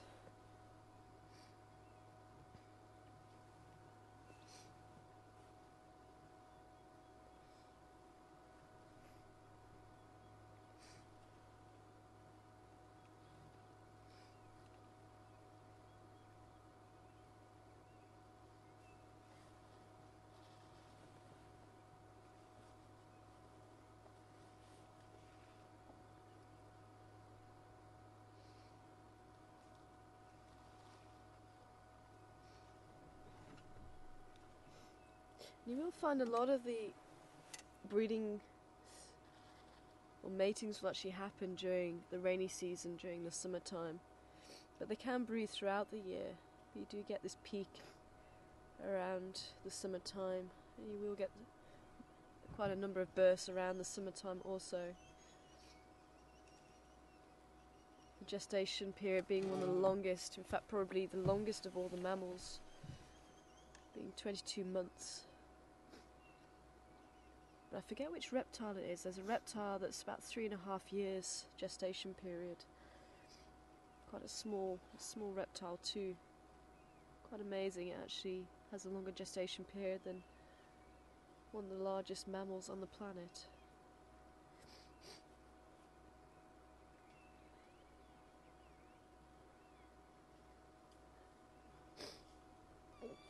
Excuse me.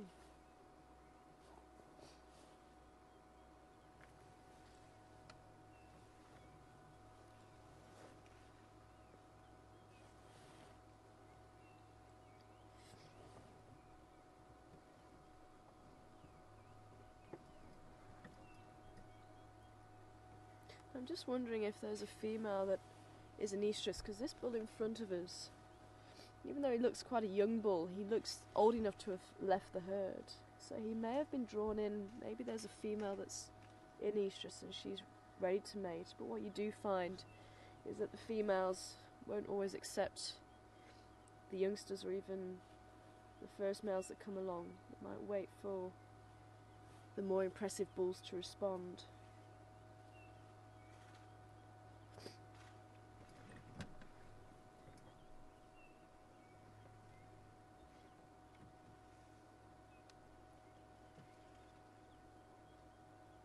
Maybe he just fancies the company.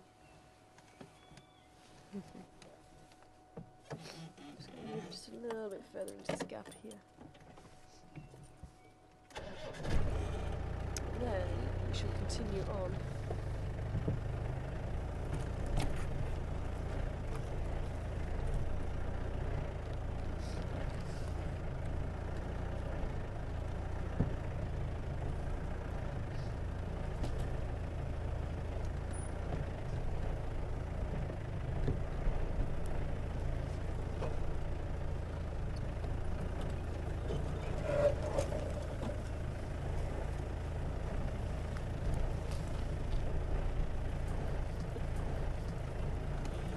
Hello, little ball.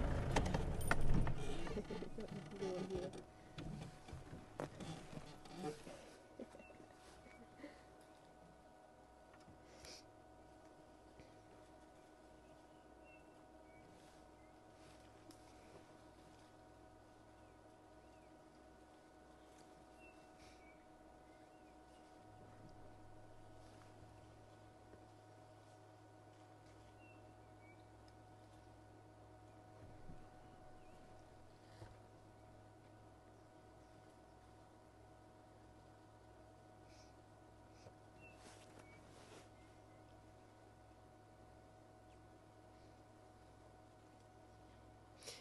Now what's quite interesting is that females will also have quite a settling power over the males, and even when the males get quite boisterous, the presence of the females can help to settle them. Look at this little one trying to copy Mum. Trying to wrap its trunk around the branch, but not quite getting it right.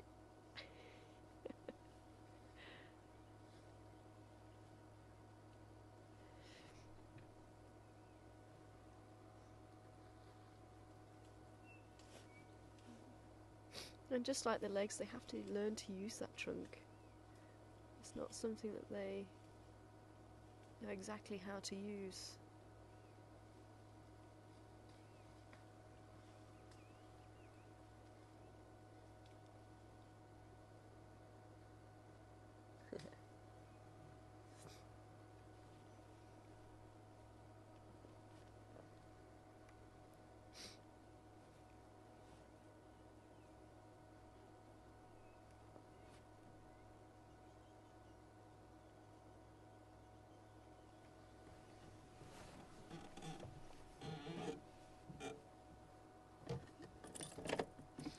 Just moving slightly further into the bush there. See if there's any more coming this side. There's a couple more.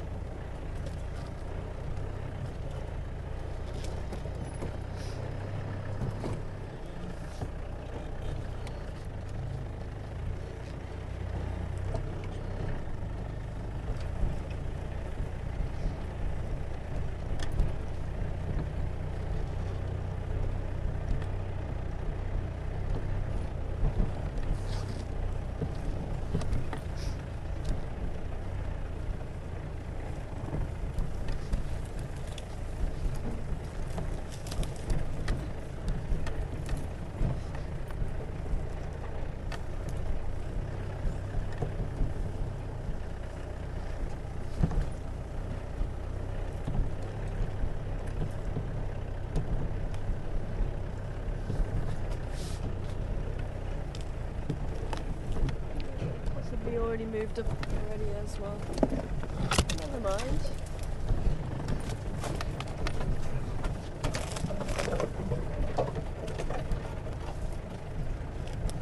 It's still great just to sit and relax as they're having breakfast.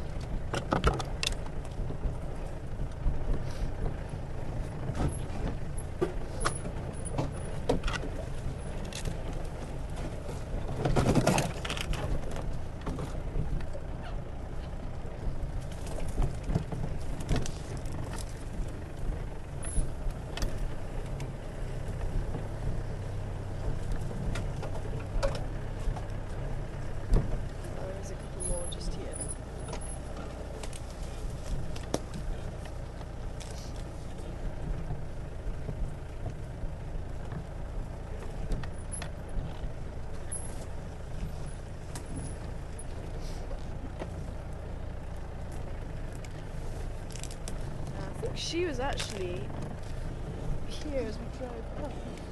She must have found something very tasty.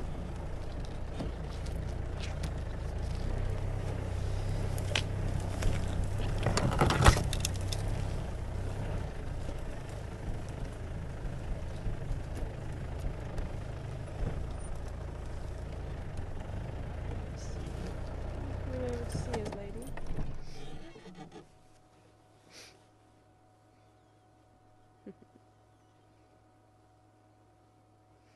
Hello, lady.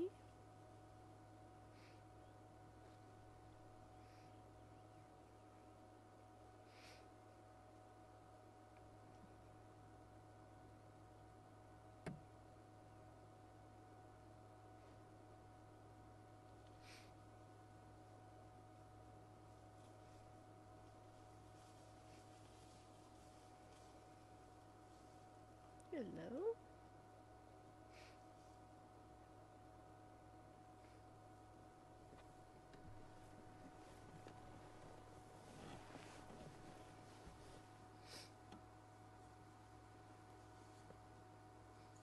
She's not too sure about us.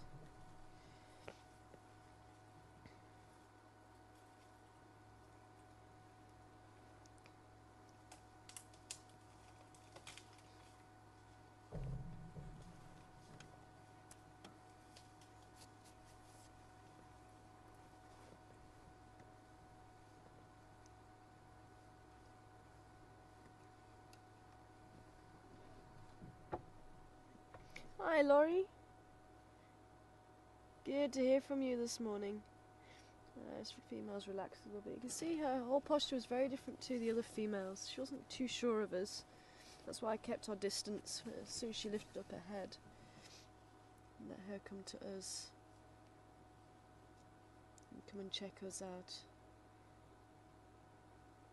But she just looked a little bit more nervous than the other females. And so just say, lifting up that head, that slight head shake as well. And again, that's just a respect that I was saying to her, okay, I understand you don't want us too close to you, you don't want us to come and see you. So we just keep our distance. But you can see she's like, oh, okay. That's cool, I can see you're listening to us. I'm going to go on my own way now.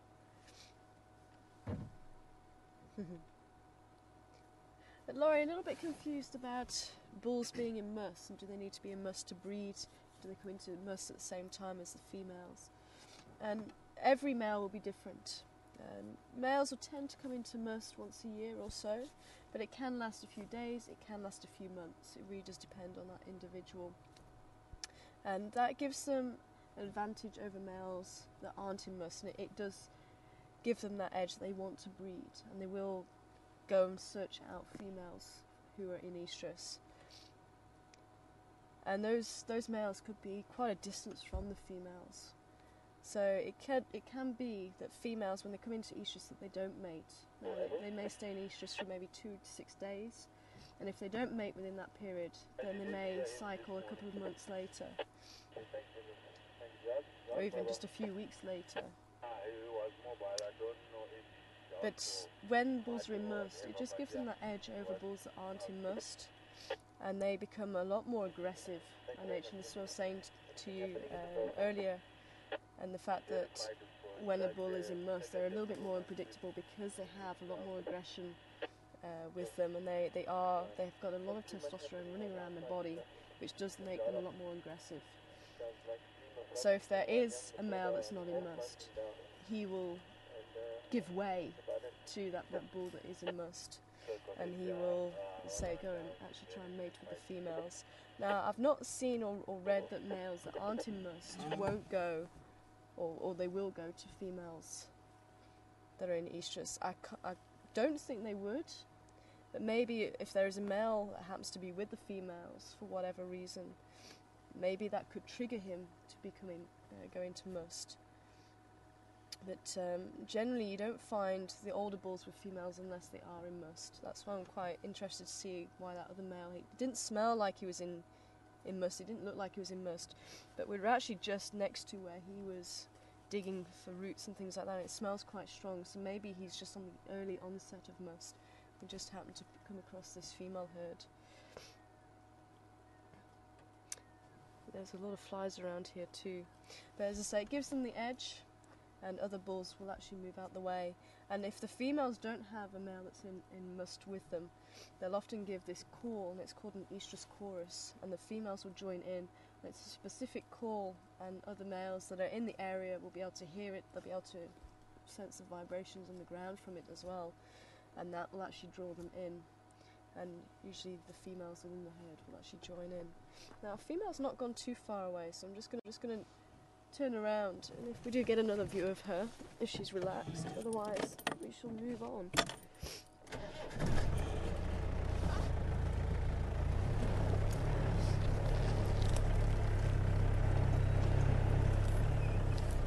And I think bulls in must actually are more desirable to the females.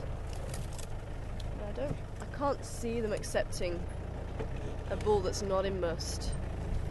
I say they do get quite picky, and the females, if they've got female calves who've not been mated before and they come into estrus for the first time, they will actually choose a mate for her, and they may actually stay with her during the matings. It's going to be quite daunting, especially for a young female who may be 14, 16 now she's moving off, so I'm going to leave her. I'm going to leave her to it. She's heading off.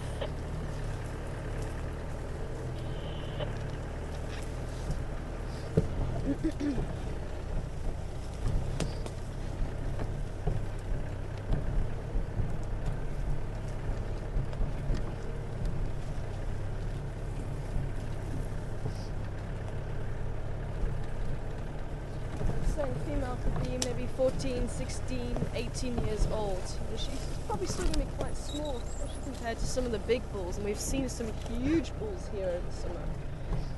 I'm absolutely astounded at some of the sizes of some of these bulls.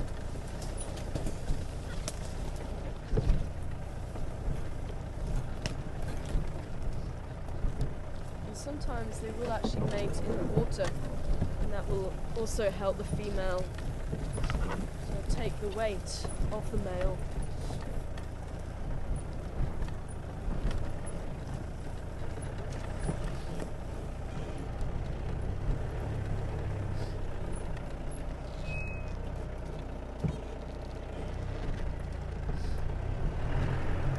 Any stations can copy me. The Shlamiv and Glov are slowly fambering east from Google Road. Now quite far into the Shlatin.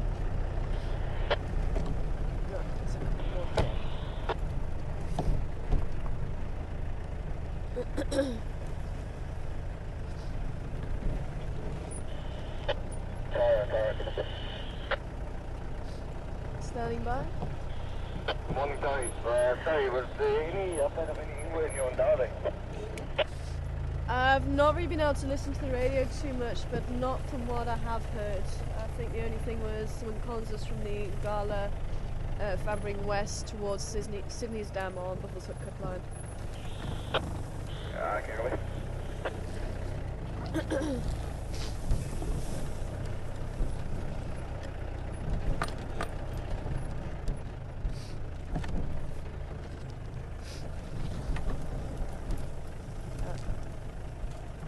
little bit more open here.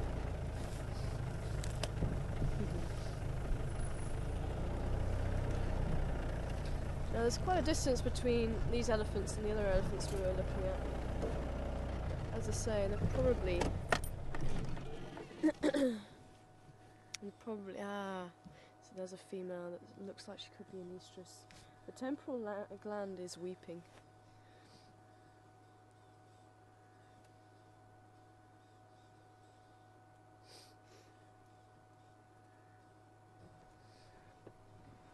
Yeah, see that little one that's with her?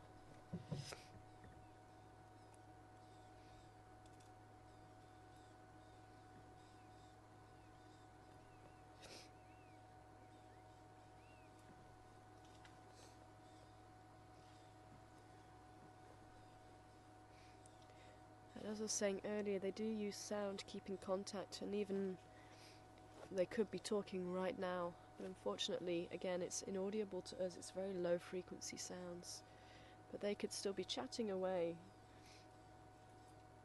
and even the vibration through the ground. And they've actually found, there was an experiment done, I think, in Botswana. Oh, sorry. I want to try and move, but she was just a little bit concerned as we pulled in. That's why I just wanted to stop here. She actually went back to feeding, so she was okay.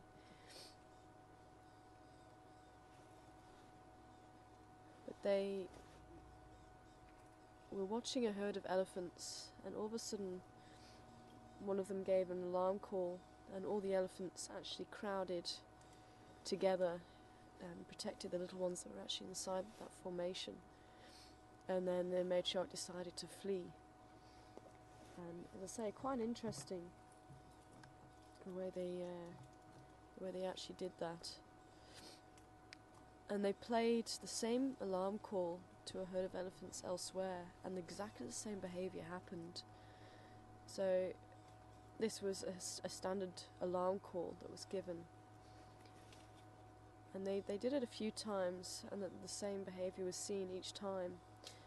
Later on, they actually did research and found that elephants were also communicating with vibrations. So when they produce a sound, the vibration goes through the body and down into the ground as well, and they can actually detect that with their feet. I'm going to see if she will. I'm just going to turn on and see how she reacts, because I just want to try and pull forward slightly, and hopefully she'll allow us to see her a little bit better. Still feeding, lady. Yeah, she's still feeding.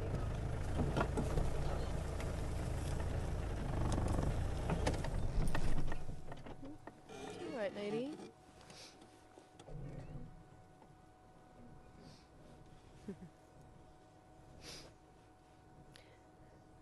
I think a few years later, the next step was to actually play that alarm call and play underneath. They actually put the microphone underneath the ground so that no sound could be heard, but it could be felt under the ground. And what they found was, again, exactly the same behaviour was seen as they played this sound through the ground. And it's thought that these vibrations, the elephants can actually detect these vibrations many kilometres away.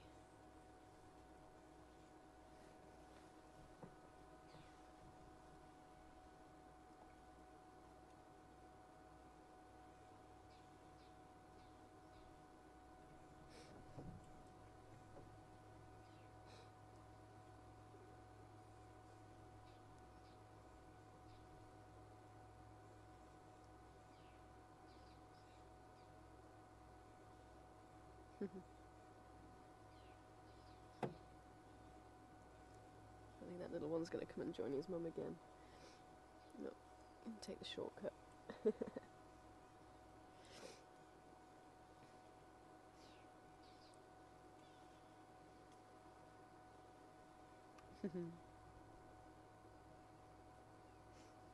Okay, well, let's see if we can head off towards Impala Plains. See if there is anything for us to find that side.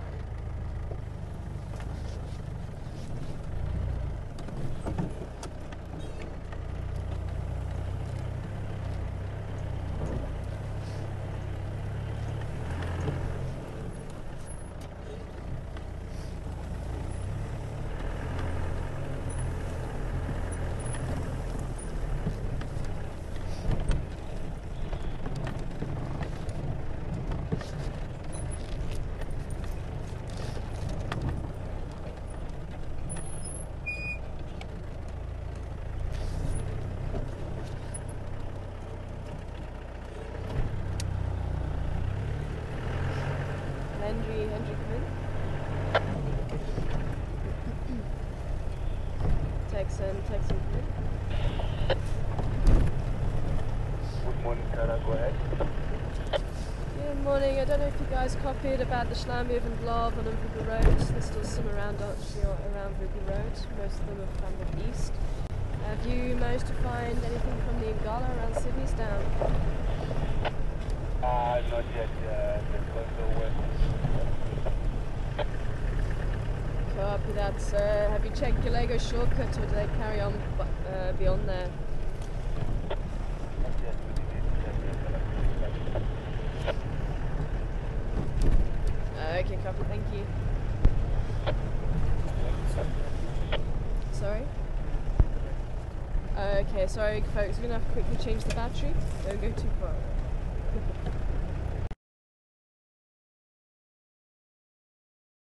Go. So, welcome back. And I think this was a question from Jody. Morning to you, Jody. Is that Jody from New Mexico? Not too sure which Jody. Oh, welcome to you anyway.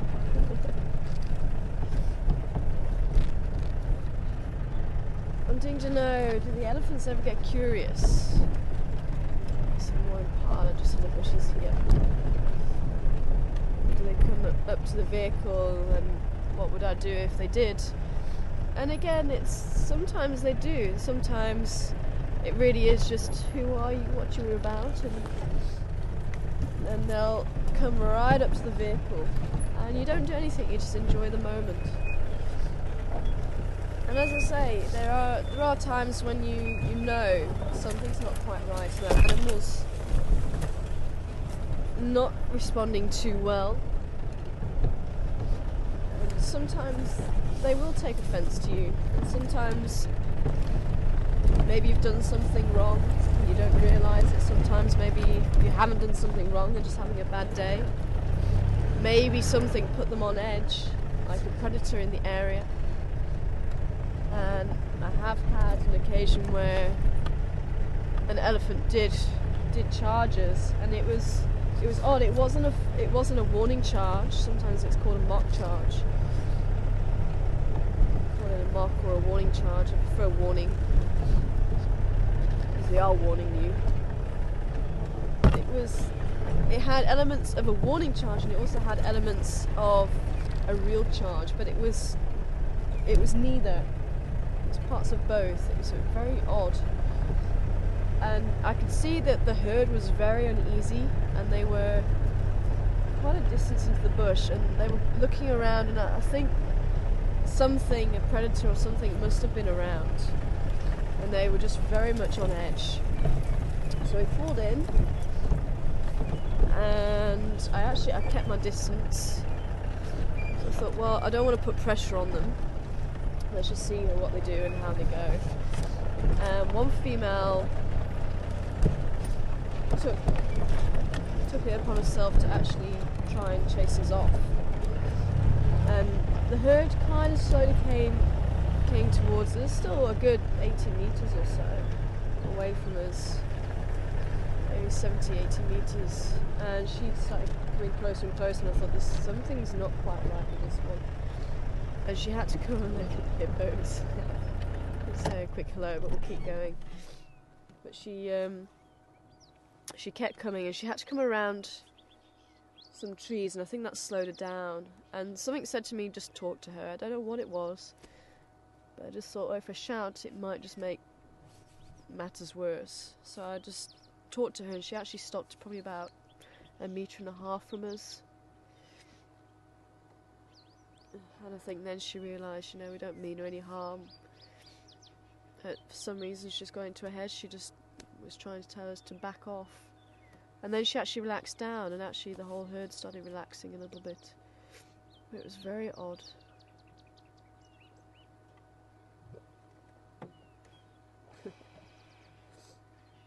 I'm starting to enjoy the sun.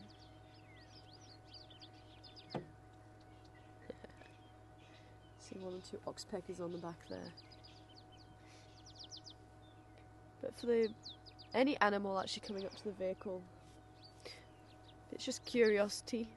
You just let them carry on and just find out what it is they need to know. But as soon as an animal, especially the carnivores, if they actually put paws onto the vehicle or really starts taking interest, then you do have to kind of intervene for the sake of that animal. Look at this.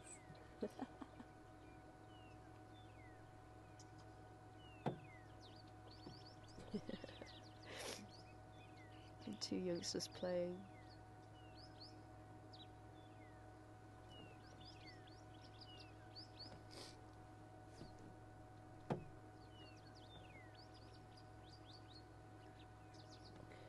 There's one of the little ones just behind them, actually.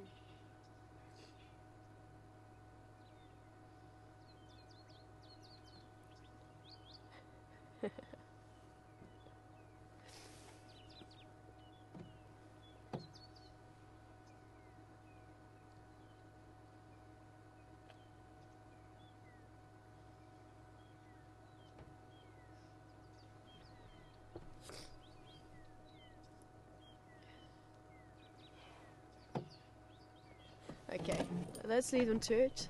If you want to keep a watch on the hippos, there is the Juma waterhole camera. But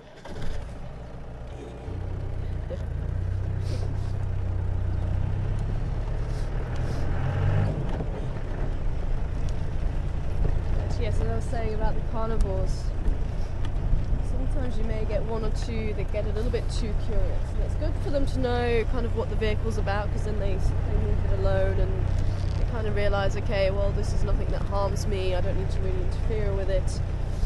And that's how we can actually do what we do, driving around with lions and leopards and elephants and things like that. Try not to interfere with their lives too much. But if we had a leopard, say, putting its paw up here, that's just getting a little bit too inquisitive, and who's to say next time they won't put 2 paws up and jump in, or jump onto a vehicle full of guests, and that's when it may become a problem, just from that first first instance. So if a carnivore does that, then we do have to intervene.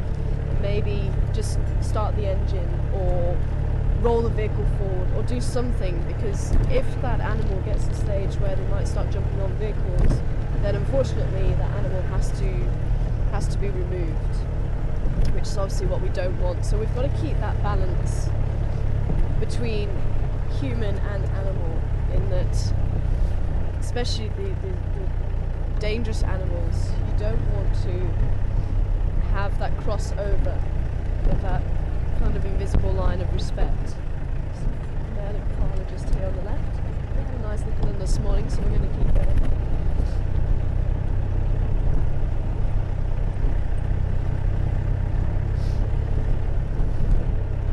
As I say, it is for the sake of the animal. It's not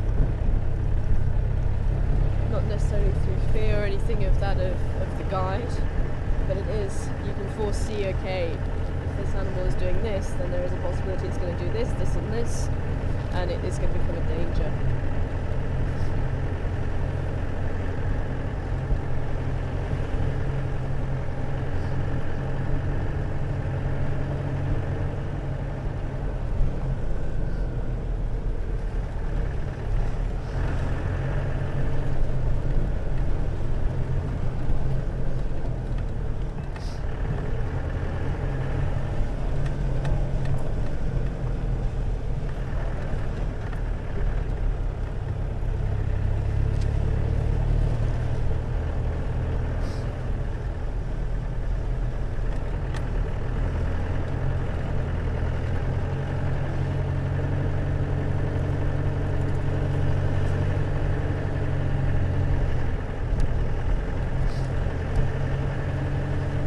Something, I think animals do let us get away with quite a lot. I went to Kruger just for a couple of hours. Kruger from here is about 7 kilometres, but for us to actually go and visit Kruger, it probably takes us about an hour to get there.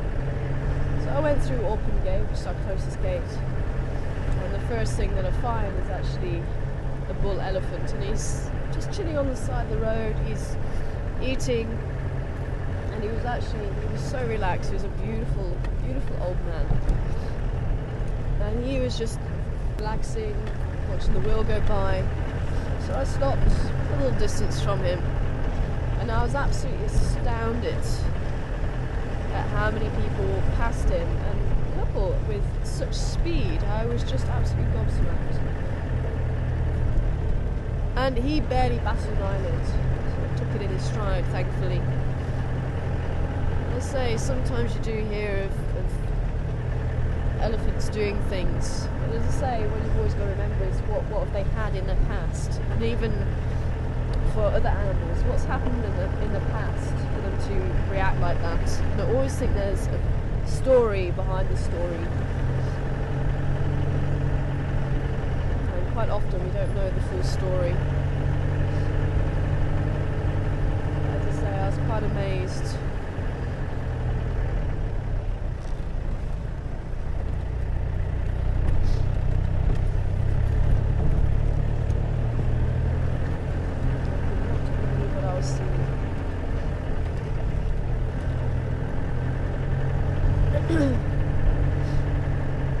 So we're heading down Zoe's Road. We're going to go on to Impala Plains, and we might just come up Impala Road and have a look. So apparently the tracks of those lionesses carried on west towards Cinders. Now it sounds like the other guys are possibly following up there, so we're going to cover another area.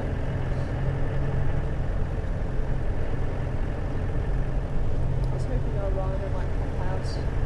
As I say, it could have been that he carried on elsewhere or just stayed in that block.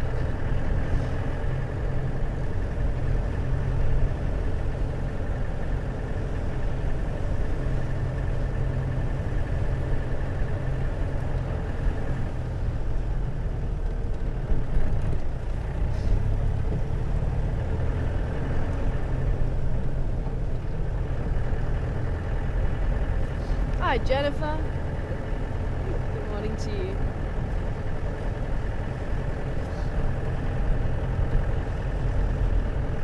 Wondering, is there a season for terrapins? You haven't seen them much lately, and I was actually commenting on that this morning myself.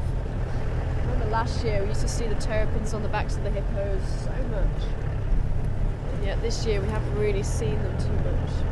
Maybe it's been a combination of factors. So we have had a few problems with the Woodhull camera. Maybe it's because we haven't really seen them out and about. Actually, we haven't really had that many hippos here. This is only really recently they've moved in properly.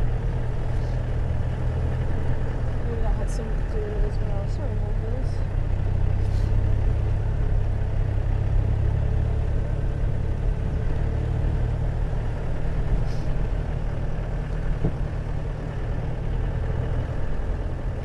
But during the winter time, you find that the terrapins will tend to go and find themselves a nice ready spot. Go and rest in there. Oh, we've got a drag mark here.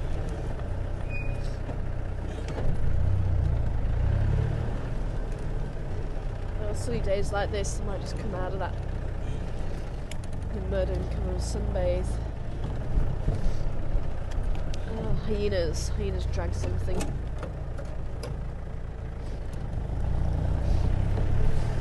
Down here at least.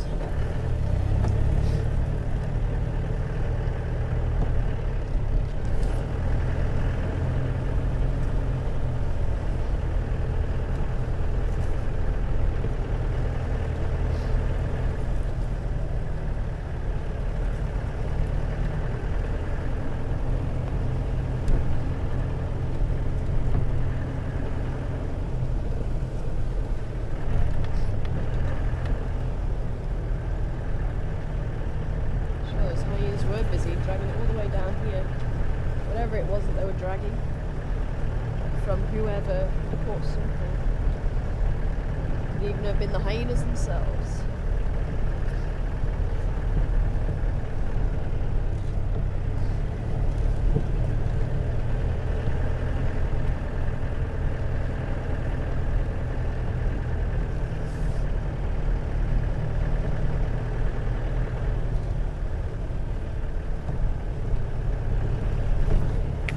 And that is actually true for snakes as well. You won't see as many snakes during the winter time. They tend to find themselves a nice little hole to go and hide in. And they might just come out and bask for a little while somewhere close to that hole. But during the summer and the hotter times of the year, you'll find that they actually move around a lot more. You find snake tracks across the road and things like that. Say hello quickly to the hyenas, see if the dead are still active. What's this morning?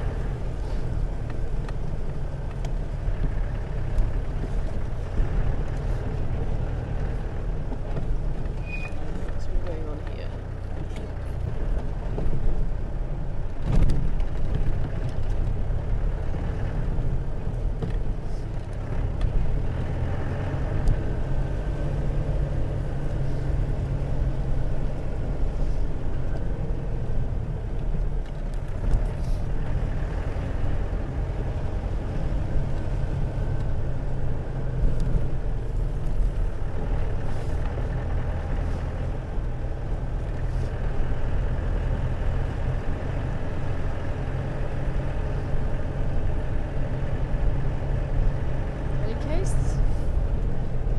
Watching that wasn't aware, the hyenas have actually moved den sites. Remember, they were using den on Philemon's cut line. And they've moved to here, just off the Zage Road.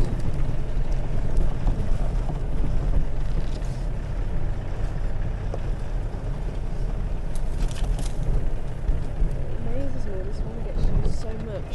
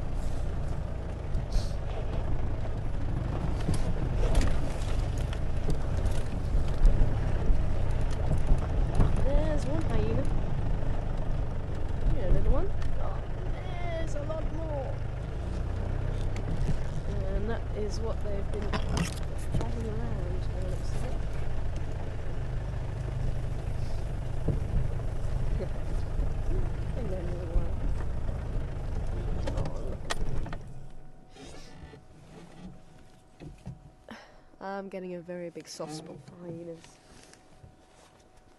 And quite unusual that meat's been brought back to the den.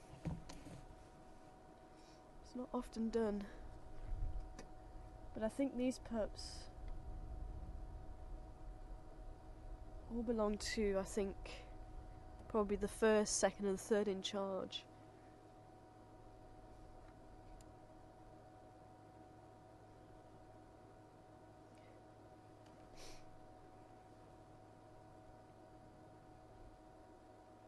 I think the smallest one, possibly to one of these mothers here. I didn't notice any distinguishing features.